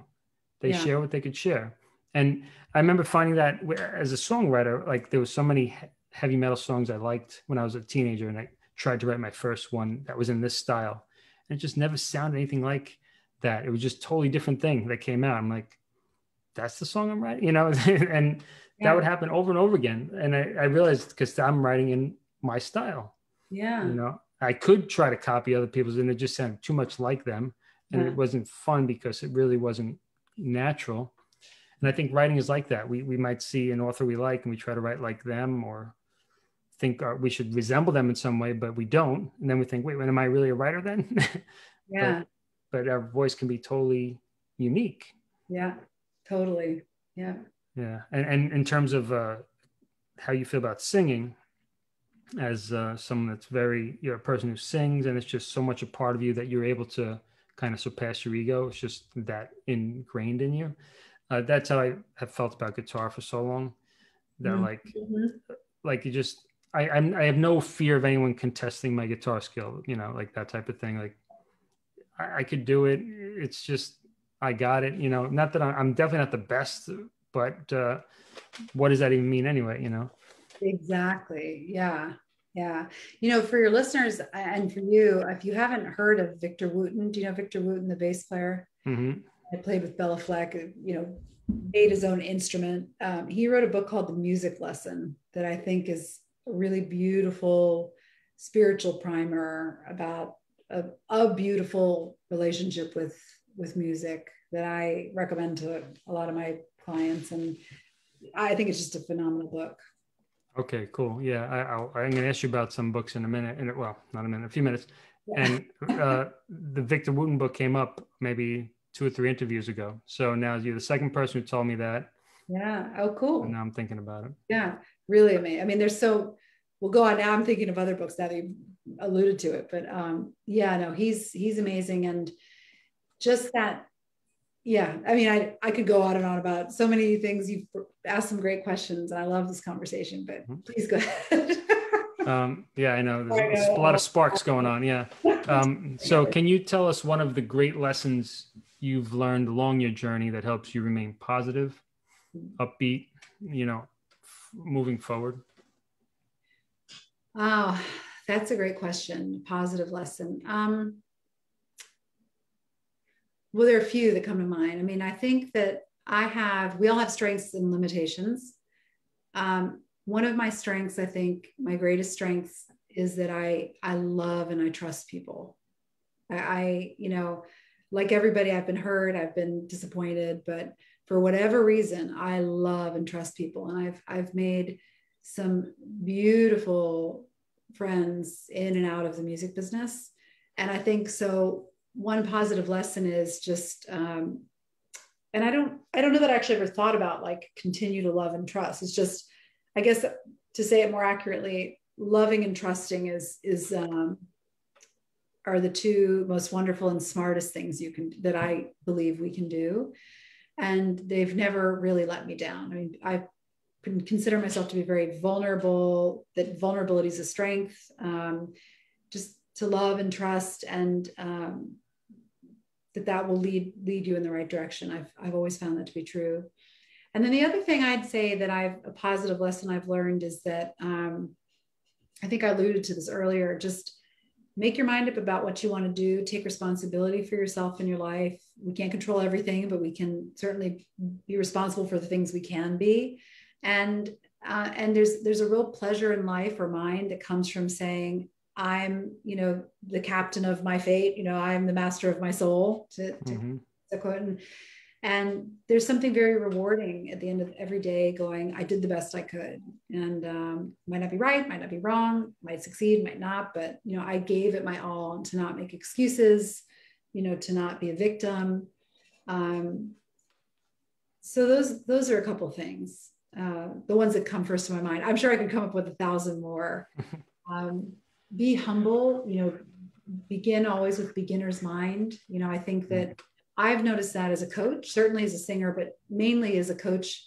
It's so easy after 20 years to you see someone come in and you kind of know what's going on with them, but just remind yourself, there might be some patterns, but see them newly, see everyone newly, see people newly, see yourself newly, be willing to be surprised, be willing to be in awe and full of wonder of everyone and everything. So those are a few that come to mind. Oh yeah, really great. I wrote a poem this morning when I woke up at 4 a.m. And one of the lines was, it's better to be present than to be clever. Mm-hmm. It just came to me, in the middle of the night. Unless being clever springs from being present. Right, then you just win all around. You just win all around. No, sorry. Yeah, totally. The beginner's mind, I love it. That I remember reading that book, the Suzuki book. I don't know if you read Beginner's Mind book. Yeah, totally. I think I read it 2007 or something, and it was like after I finished my last band, heavy metal band. I was playing in a jazz band just as a gig on weekends for some money. I was reading it. And I'm not particularly into jazz, but I could play it. And I was like, yeah. As a teacher, I could see I was a little stuck, and I was, my ego had grown a bit from being in the rock band and getting a lot of attention, and I was like, yeah, that beginner's mind is what got me to be good at guitar in the first place when I couldn't play a note, and then I allowed, as I got older, or as I developed, to apply that to teaching, to apply that to learning foreign languages. And then I decided, okay, I'm going to just jump in. I went to Brazil for about half a year doing humanitarian work, and they didn't really speak English. So I'm like, I'm just going to make a fool out of myself. But that's the only way you can do it. And then I learned the language pretty well. And then I did the same thing in Japan a year later. Oh, that's so and cool. I pretty much learned Japanese. And I used that same thing. I took that same intensity of focus, which I applied to guitar when I was 11 and 12. And I said, no guitar for now, unless it just happens. Just going to focus on language in terms of my energy for learning. And when people want to laugh at me, when they want to reprimand me or, correct me or on the butt of jokes, great. That's who I'm going to be for now. I'm going to be like a 5-year-old again or a 4-year-old. And then I got it. And to the point where I have a command of it and I can communicate with people. And there's something that I couldn't have achieved if I wasn't willing to get that humility, that level of humility in the beginner's mind. Totally. Could I be better? Sure. But I could also not have learned at all, Yeah. So, and the podcast, totally beginner's mind. Like, how many times have I put out videos that got so few views, or I just didn't do it great, but I just keep on flexing the muscle. And then eventually, there's a body of work that emerges. And one of those days, one day I'm like, I feel like, oh, here I'm hosting a podcast, when it was just a dream a few years ago. Yeah. Totally. It's such an overused statement these days. I think, like, it's not your what, like find your why, I think is what people say, like find your why. But I think there's a lot of truth in that. I mean, if you're pulled or called by why you want to do something, like that first book of mine was like, I just wanted to give people the answers. That motivation was pure, I guess pure is a way to say it. And there was no ego. And it was like, I just wanted to answer people's questions. That was the why. And I think so I'm very conscious of, like, when I feel stuck or egoic or, any kind of anxiety for me is usually, or control freakiness usually is all ego somewhere, hiding. And then I'm like, well, why am I doing this? Why am I writing this next book? Because I think I should, because I'm supposed to, because my publisher wants it, because that's what you do. I mean, and always, my why is out of whack. When I'm out of whack, my why is out of whack, Mm-hmm.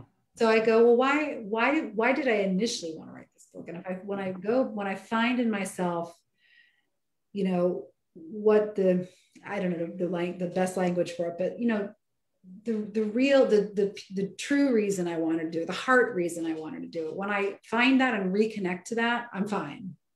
Mm-hmm. But it's easy sometimes to get distracted by, or to be undisciplined in my thinking and let the fear voice come in and sort of, spin me around the other things. That's when I get into trouble. So that's, I've always found very helpful. Yeah. Oh, yeah. How many times have I spent? I often, when I chant, and this isn't recommended way to chant, but I often journal out my thoughts. Sometimes I just can't help it because I'm just feel cluttered, and just getting down to the bare bones, trying to be as honest as I can. You could do this journaling at any time of day, but sometimes when I'm chanting, it comes out just very naturally. Yeah. And I just write what's in my heart, and it always comes down just to the basics. Like I want to connect with people. I want to feel healthy. I want to feel vibrant. I want to feel fully creatively expressed. I feel I have so much potential that I just want to honor that as much as I can, even though I know that my purpose on here may be a lot bigger than just honoring my own creativity. Yeah. But I still want to do that, because if I don't, who's going to, and just try to really just, and I've always been, the name of my autobiography, by the way, is Truth Seeker. And for so long, I thought I was going to write this rock star dream story, but it's just, my life story is not that. It's much more of what's called a spiritual autobiography. Like if you ever heard of Thomas Merton, his 7-Story Mountain is this story of, going down the path of materialistic, pleasure-seeking path of material gains or external, finding that's not it, and then discovering more of a middle path. But it's kind of the story of Buddha in a way too. And I do feel that my path is, every person's story is worth telling. Yeah. Which is why a big part of the reason of this podcast, I'm like, I want to tell my story, but nobody's knocking on my door to interview me. So maybe if I offer this to other people, other people can enjoy telling their story, and in the process, my story will come out as well. So, it's this, I lost a thread. This happened to me a lot. I'm just getting on these tangents that are inspired.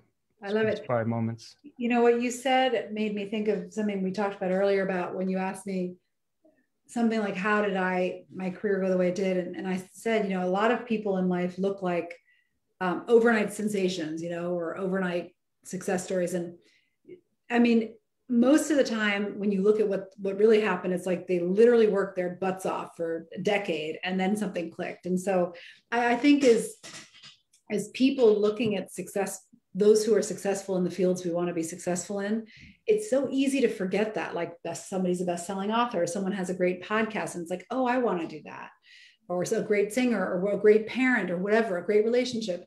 And I think that we have to remind ourselves that our culture markets and promotes the final product, like the great book, the great podcast, the great marriage, but we don't honor and give time and attention and viewing time to the process that got them there. And it's so important to remember that I think a lot of people I work with, they look at sort of the growing pains and the learning processes like a struggle or unfortunate or something you have to slog through. And it's like, no, that's it. Yeah. And I wonder sometimes what would happen if as a culture, we spend less time looking at like the New York Times bestselling book, and we're like, well, tell us about the hellaciousness of writing the book, or tell us about those 10 years before anyone knew your name. Like, tell us about that. And if we really kind of honored that and sort of glorified that, I think people's creative journeys would be so much more pleasurable and creative, Mm-hmm. Oh man, that's exactly the feeling I was wrestling with which was kind of building me to wanted to create this podcast, which was I was a big fan of podcasts. There were a few that I liked, but even the ones that were the most closely aligned to me still had this element of like, look at this success of this person. Even if it was like not a well-known person, it was still like their success. Oh, I sold this many units of something. I have this many subscribers. My mailing list grew to 10,000. And I'm like, now I feel like crap.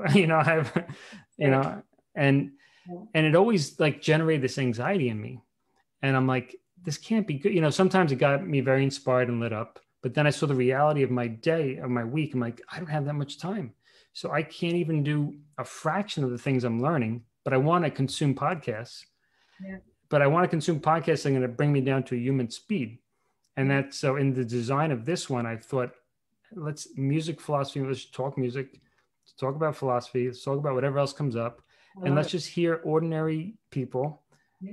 you know, like reaching out rather than reaching up, you know, like let's reach out and connect hands, and let's just, you know, share our stories and recognize. I always thought I would practice, like if someone interviewed me, yeah, were you successful with your, you know, I put out books. I'm like, what was it like writing your book, or tell us your success. I would try to, you know, fantasize about getting to that level. And I'm like, I really want to be able to remember if I get to that level, that I want to tell people, some of you may feel really not crappy, but some of you may feel like this is really out of your reach. mm-hmm. This is so like distant from you, because that's how I felt, even though I knew my potential and everything. And I had the same thought that you were alluding to, which was just want to tell them about the struggle, but I don't want to like a woe is me, you have to struggle thing, but just that the journey is really, this is the journey. I was even tempted to put out a podcast, how to create a YouTube channel with a few subscribers, you know. You know, I have 500 some subscribers. I've been a YouTube I took it seriously since 2014. So that's not impressive for the length of time I've done it. But I really feel like I've been a gardener, and just there are flowers that are growing at part of my garden, and it steadily, very super slowly grows. And I'm fine with that, because it just seems like something real that I've built from the ground up. Yeah. You know, and I'd like to teach people how to do that, but it seems like people would much rather you get 10,000 subscribers in their first year, you know? Yeah. But what you're saying, this dialogue of like, let's talk about really the process. Yeah. And enjoying the journey. Because I mean, that's where we are. That's where everybody is, you know, even the people who've made it are still in it, you know, so whatever that means, made it, you know. I resonate with what you're saying. Yeah. So what aspects, did I ask you this? What aspects of your life help you to recover from setbacks? No, you didn't ask me that. Okay. Well, I think interestingly, it's the same answer to a very different question. I mean, I think that my relationships, trust and love, I think really are true. Honestly, I mean, I'm thinking out loud as I think about your questions. I mean, I think that guideposts of my life are friendships, trust, love, patience, presence, listening in the sense of wonder, you know, just being present and trying to be in the moment, and being still, you know, not trying to walk through life rather than react to life. And it's funny, what a blessing to say. I'm sitting here thinking, like, what setbacks have I had recently? And I don't know that I mean, thank God, I don't know that I've had, well, better said, I don't know that I've had a lot of what I would consider setbacks. Certainly not recently. I think something else that gets me through when I've had setbacks, or when things don't go the way I want exactly, you know, just to remember that everything's an opportunity to learn. You know, there's a lot of cliches are true for a reason. You know, you don't learn from success, you learn from failure. There's a lot of truth in that. I think one thing that's so special about being in what for me is a great marriage and to have great friends are people who just love you enough to be really brutally honest with you. I mean, I feel like my husband, John is his name, is truly like my greatest teacher and my greatest cheerleader and fan. And that's a beautiful thing when you have that, because, you know, when there are setbacks, it's, you know, he and my friends are there to comfort me, but also to hold me accountable and say, well, okay, what role did you, if any, did you play in that? What can you learn from it? And how can you grow from that? And how can you be an example to our son about that? And how, you know, so maybe that's why I don't consider that I've had a lot of setbacks, because I guess maybe thanks to him and friends, we turn them pretty quickly into, well, that's life, you know, you know, what are you going to do about it? But also I think, you know, I think I've been lucky, and I think I work hard, and I think it's funny when you said reaching out, not up. It's these words aren't right. I don't have low expectations for myself professionally. It's not that. It's that maybe I don't have setbacks as I perceive. Maybe I don't perceive things as setbacks because I really just wake up and do every day what I love to do and to serve other people. and to do the best I can. And so when those are your goals, whether I have, like however many people are in the masterclass, or however many people read the article, or however many people buy the book, or however many people email me and say thank you. I mean, when those are my intentions for the day, I mean, what kind of setbacks can you have? Mm-hmm. So maybe, again, I'm thank you for your patience. I'm thinking out loud. I think if I walked into my days like I want to write X pages and have this many followers or that kind of thing, for me personally, I think I would perceive more setbacks, and I think I wouldn't be as happy and as creative. Mm-hmm. I don't know.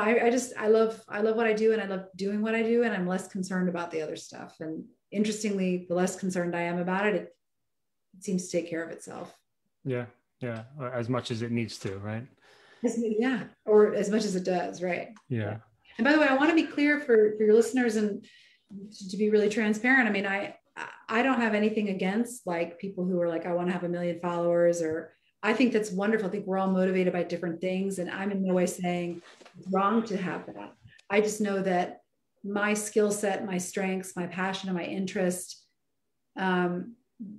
it's not those things. And when I have tried to sort of play those games, I get more anxious, and it pulls me out of that like loving, trusting, creative, doing the best I can with whatever client or group or reader I'm working with.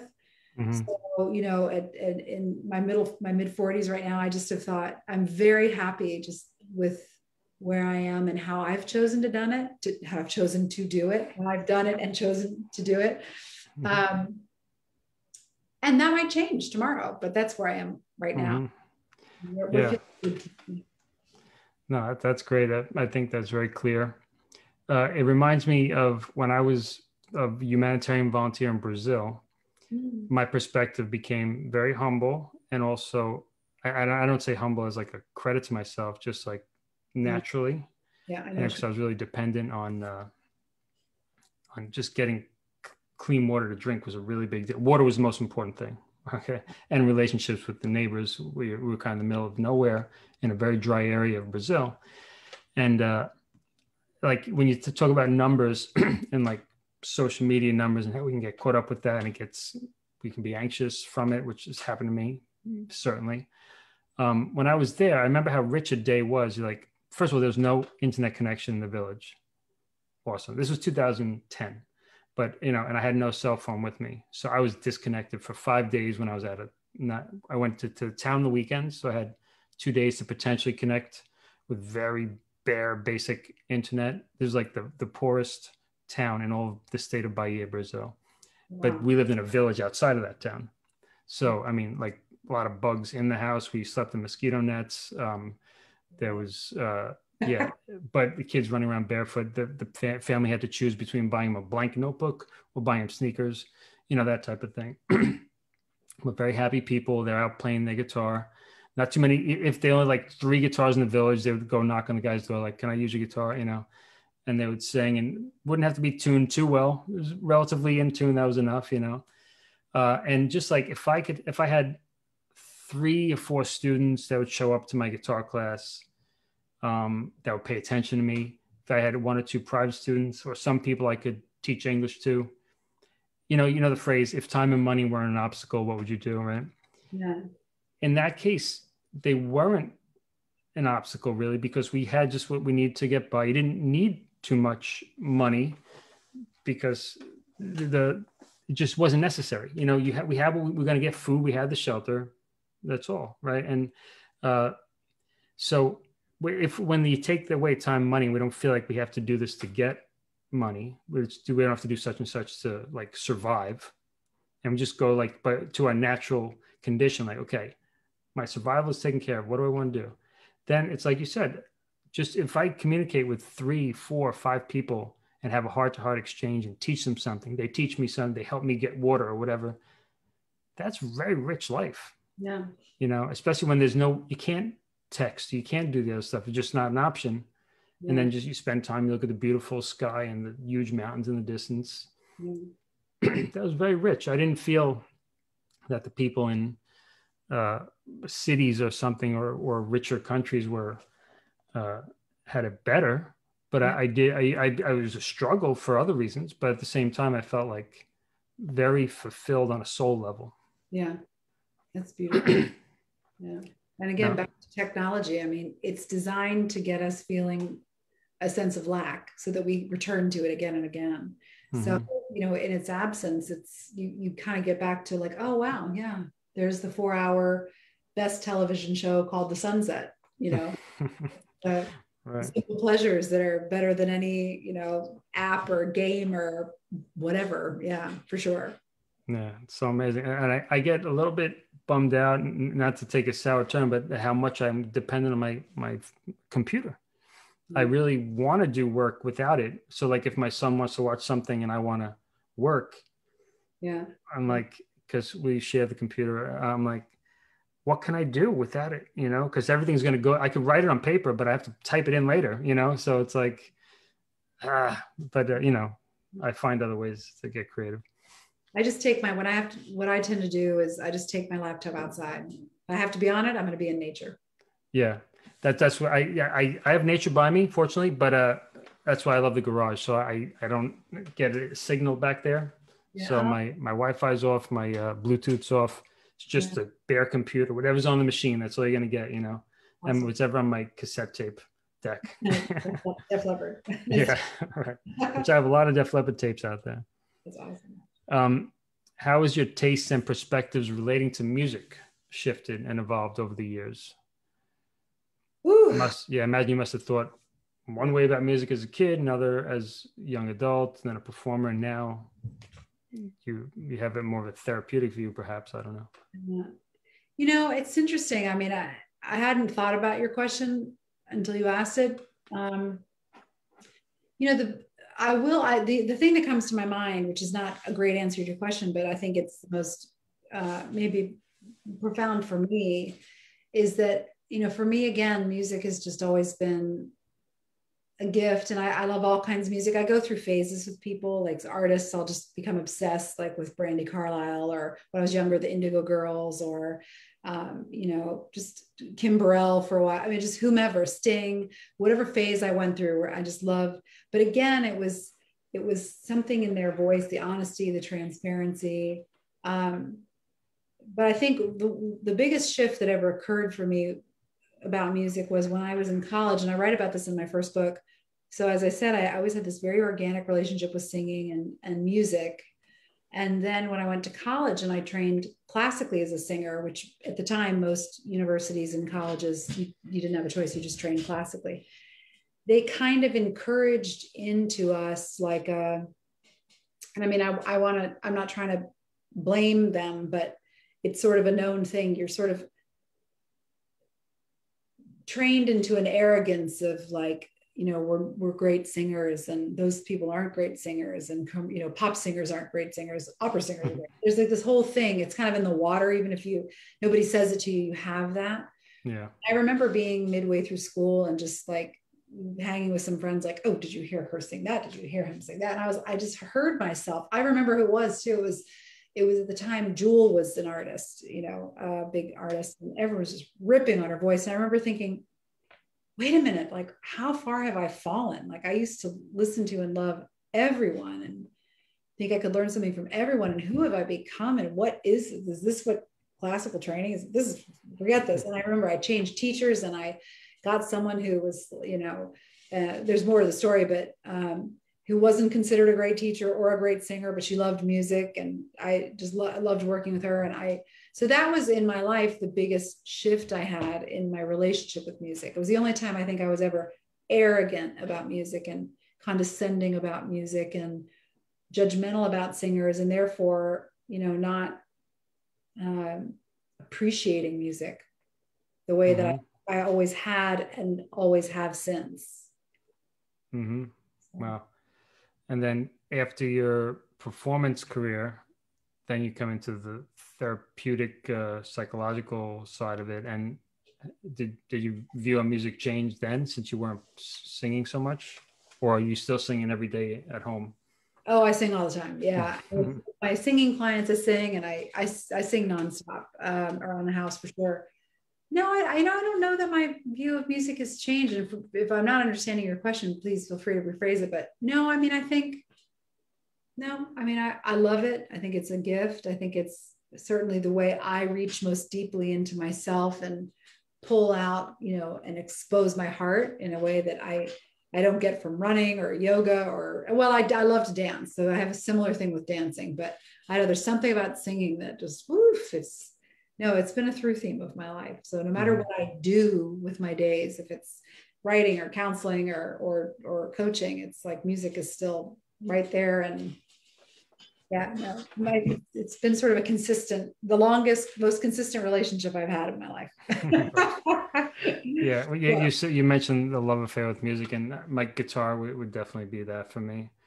Yeah. One of the books I have in the future, I've started it. It's just not read time, but it's called A Guitar Life.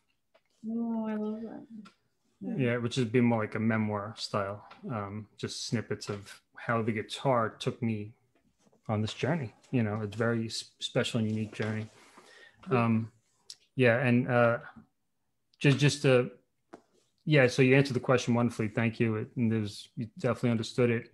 It's just it didn't change for you, perhaps, in the way you see it. So for me, it did change a lot. So I'm trying to get back to that purity of it more and more.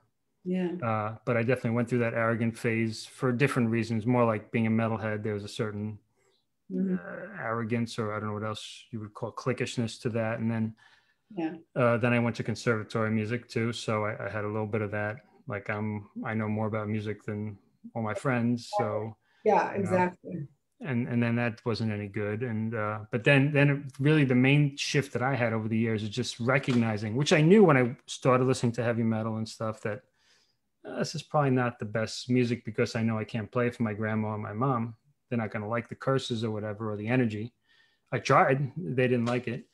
And, just recognizing, which is what my book, Mind Your Music, is about, recognizing the toxic elements in it and peeling myself away from that and realizing I can't teach that.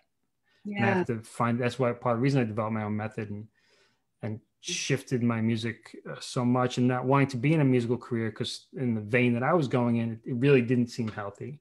Mm-hmm. So to realize that I could still incorporate the music I love, but with discernment, and then some music I would really just have to cut out of my life. Mm-hmm. So it did change for me in that respect, and I guess that's part of the reason I asked that question. But everyone's journey is different. Yeah. So do you have a spiritual philosophy that guides or informs what you do and how you live? You're asking such great questions. I feel like we should do a part 2. It's getting late. I don't want to keep. We have. There's such great questions. I want to answer them richly. It's funny when you talked about your journey. I mean, I wasn't raised anything in particular, and I went through. It sounds like a similar phase where I tried on different religions. Again, language can be tricky. I think that, I guess I could be considered a pantheist. I don't know the answers. I'm okay not knowing the answers. I think that I really am in alignment with Joseph Campbell. I don't know if you're familiar with him, before he passed away. That religion is man's or human beings' attempt to understand a great mystery. And I'm content with it being a great mystery. And I consider my spirituality, if you can describe it in language, as just kind of a constant ongoing reverence for the unknown and wonder at every moment.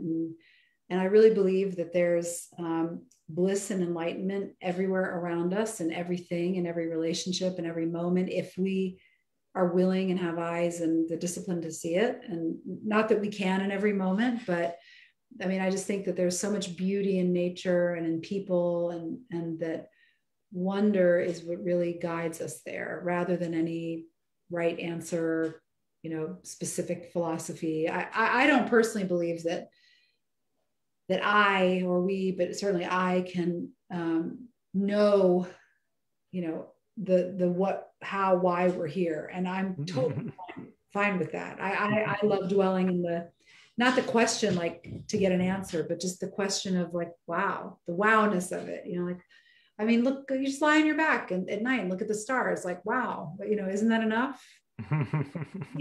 What other religion do you need? Wow, that's great.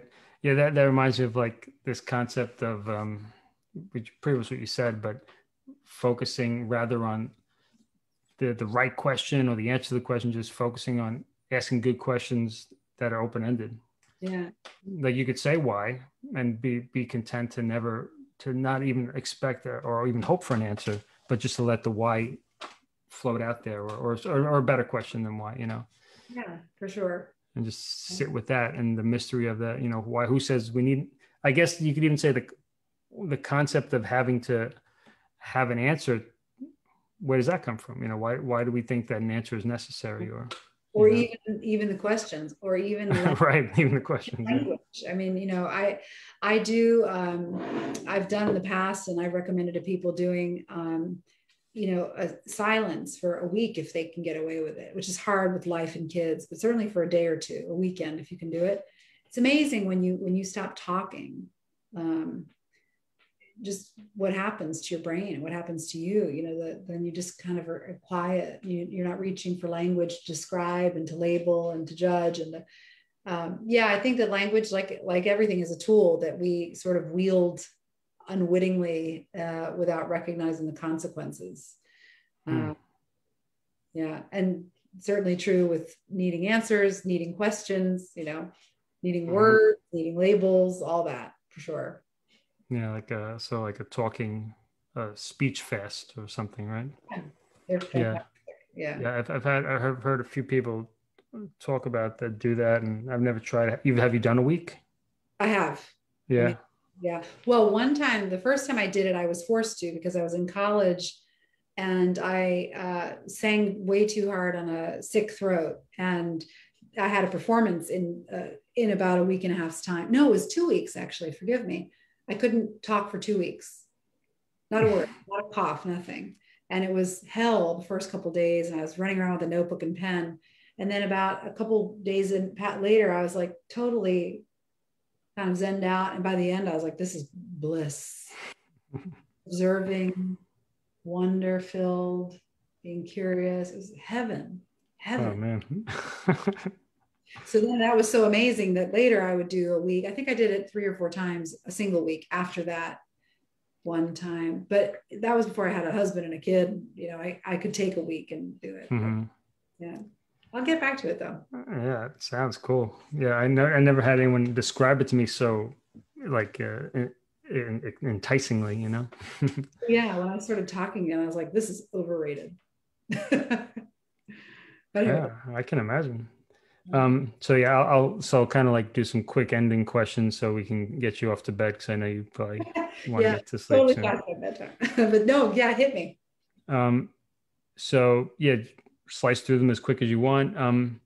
So I think this might be a long one, so if you want to pass, and we'll pass. Are there any setbacks you feel comfortable to share in which music has helped you to pull through? I know you said no setbacks recently. I don't know. Yeah. I don't want to pass on any of your questions, but for the sake of time, let's come back to that one, because I think that would be, I'd have to think that through and come up with a long answer probably. Okay, yeah, no problem. So can you share up to 3 inspiring books, films, or shows that you'd like to recommend to our listeners, especially maybe people are feeling a little down the past year? I mean, maybe hopefully feeling better now since things are a little lighter these days, but after the whole COVID experience, something uplifting that you could, or inspiring. Yeah. Well, off the top, my go-tos. So the Music Lesson by Victor Wooten, for sure. I mentioned Mary Oliver, the poet, and her book, Devotions, which is a collection of some of her greatest or best known poems. It's fantastic. I love Eckhart Tolle's The Power of Now.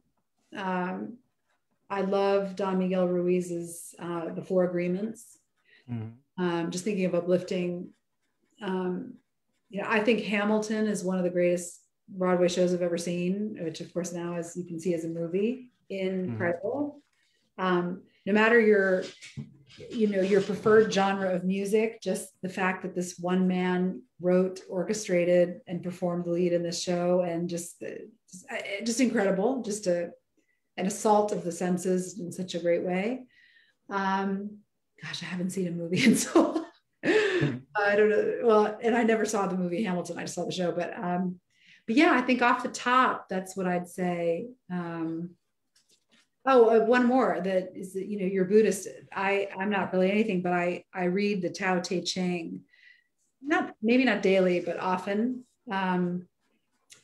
Rumi's poetry, Jorge Luis Borges's poetry, Hafez, the Persian from I think the 13th century. A guy named Daniel Ladinsky did a great translation of his poetry that's very spiritual and very beautiful. So off the top, those are some that I think are inspiring, to your point, and certainly warm my heart and sort of bring me back to my center. Cool. Who translated the Hafez one that you like? Well, the one I like, and not that it's the best, it's just the one I've got to know, is a guy named Daniel Ladinsky. And okay. Yeah. And he has many collections, but one I love is what's the name of it? It's called I Heard God Laughing. And I mean, just amazing. That's such a great, you could literally open any page and just be like, wow. For me, just really great. Yeah. And so the second, I think I missed this second book, because I'll put these in the show notes for people to reference. Victor Wooten, then before Power of Now, you said something, I don't know, a woman or something? Oh, Mary Oliver. Okay. Poet. And she has many collections, but the book Devotions is a collection of her best of her collections. Mm-hmm. So Devotions by Mary Oliver, just amazing, like on my bedside table, read every morning kind of thing, open to any page. Okay, cool. Yeah. Cool. And the Tao Te Ching, any particular version? There's probably so many. Yeah, that I don't know enough about. I just have a couple different copies around the house. No, I'm not. I don't know enough about, like, there probably are some best translations. I don't know, but I just love. All right, just curious. And Rumi, just in general, anything by Rumi? Yeah. Cool. No, it's good. Some of these are overlap from other people, because some of these are common, like Power of Now, but and some of these, no one ever mentioned Hamilton, or or Rumi, or even Tao Te Ching. Thank you. So if you'd like to share, what are you doing the next couple of months? Well, let's see. I'm working on another book. So the summer's really been sort of kind of family time. I've been taking a little bit of a break from the book, lots of articles, lots of master classes. But yeah, the next book is sort of my next kind of big gearing back up after the beach and the pool. Mm-hmm.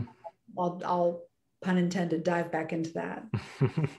And will it be a singing, similar vein, art of singing type of thing? Like you, I have like 3 or 4 on the kind of irons in the fire. The one that I'm working on right now is they've all been about the psychology of singing, different things. This is really more of sort of the spirituality of singing, in my view, my experience of how trust and love and vulnerability is as important in singing and as it is in life. And sort of I mean, I'm still working on it, but just like my first book, I would get all these questions about technique. Now I get so many questions about that eye roll was not because I mind the questions, it's just so heartbreaking. There's so many of them about, how do I find joy in it? How do I find peace in it? How do I find comfort in it? And I feel so anxious about it or insecure about it. And so this is my answer to that, Okay.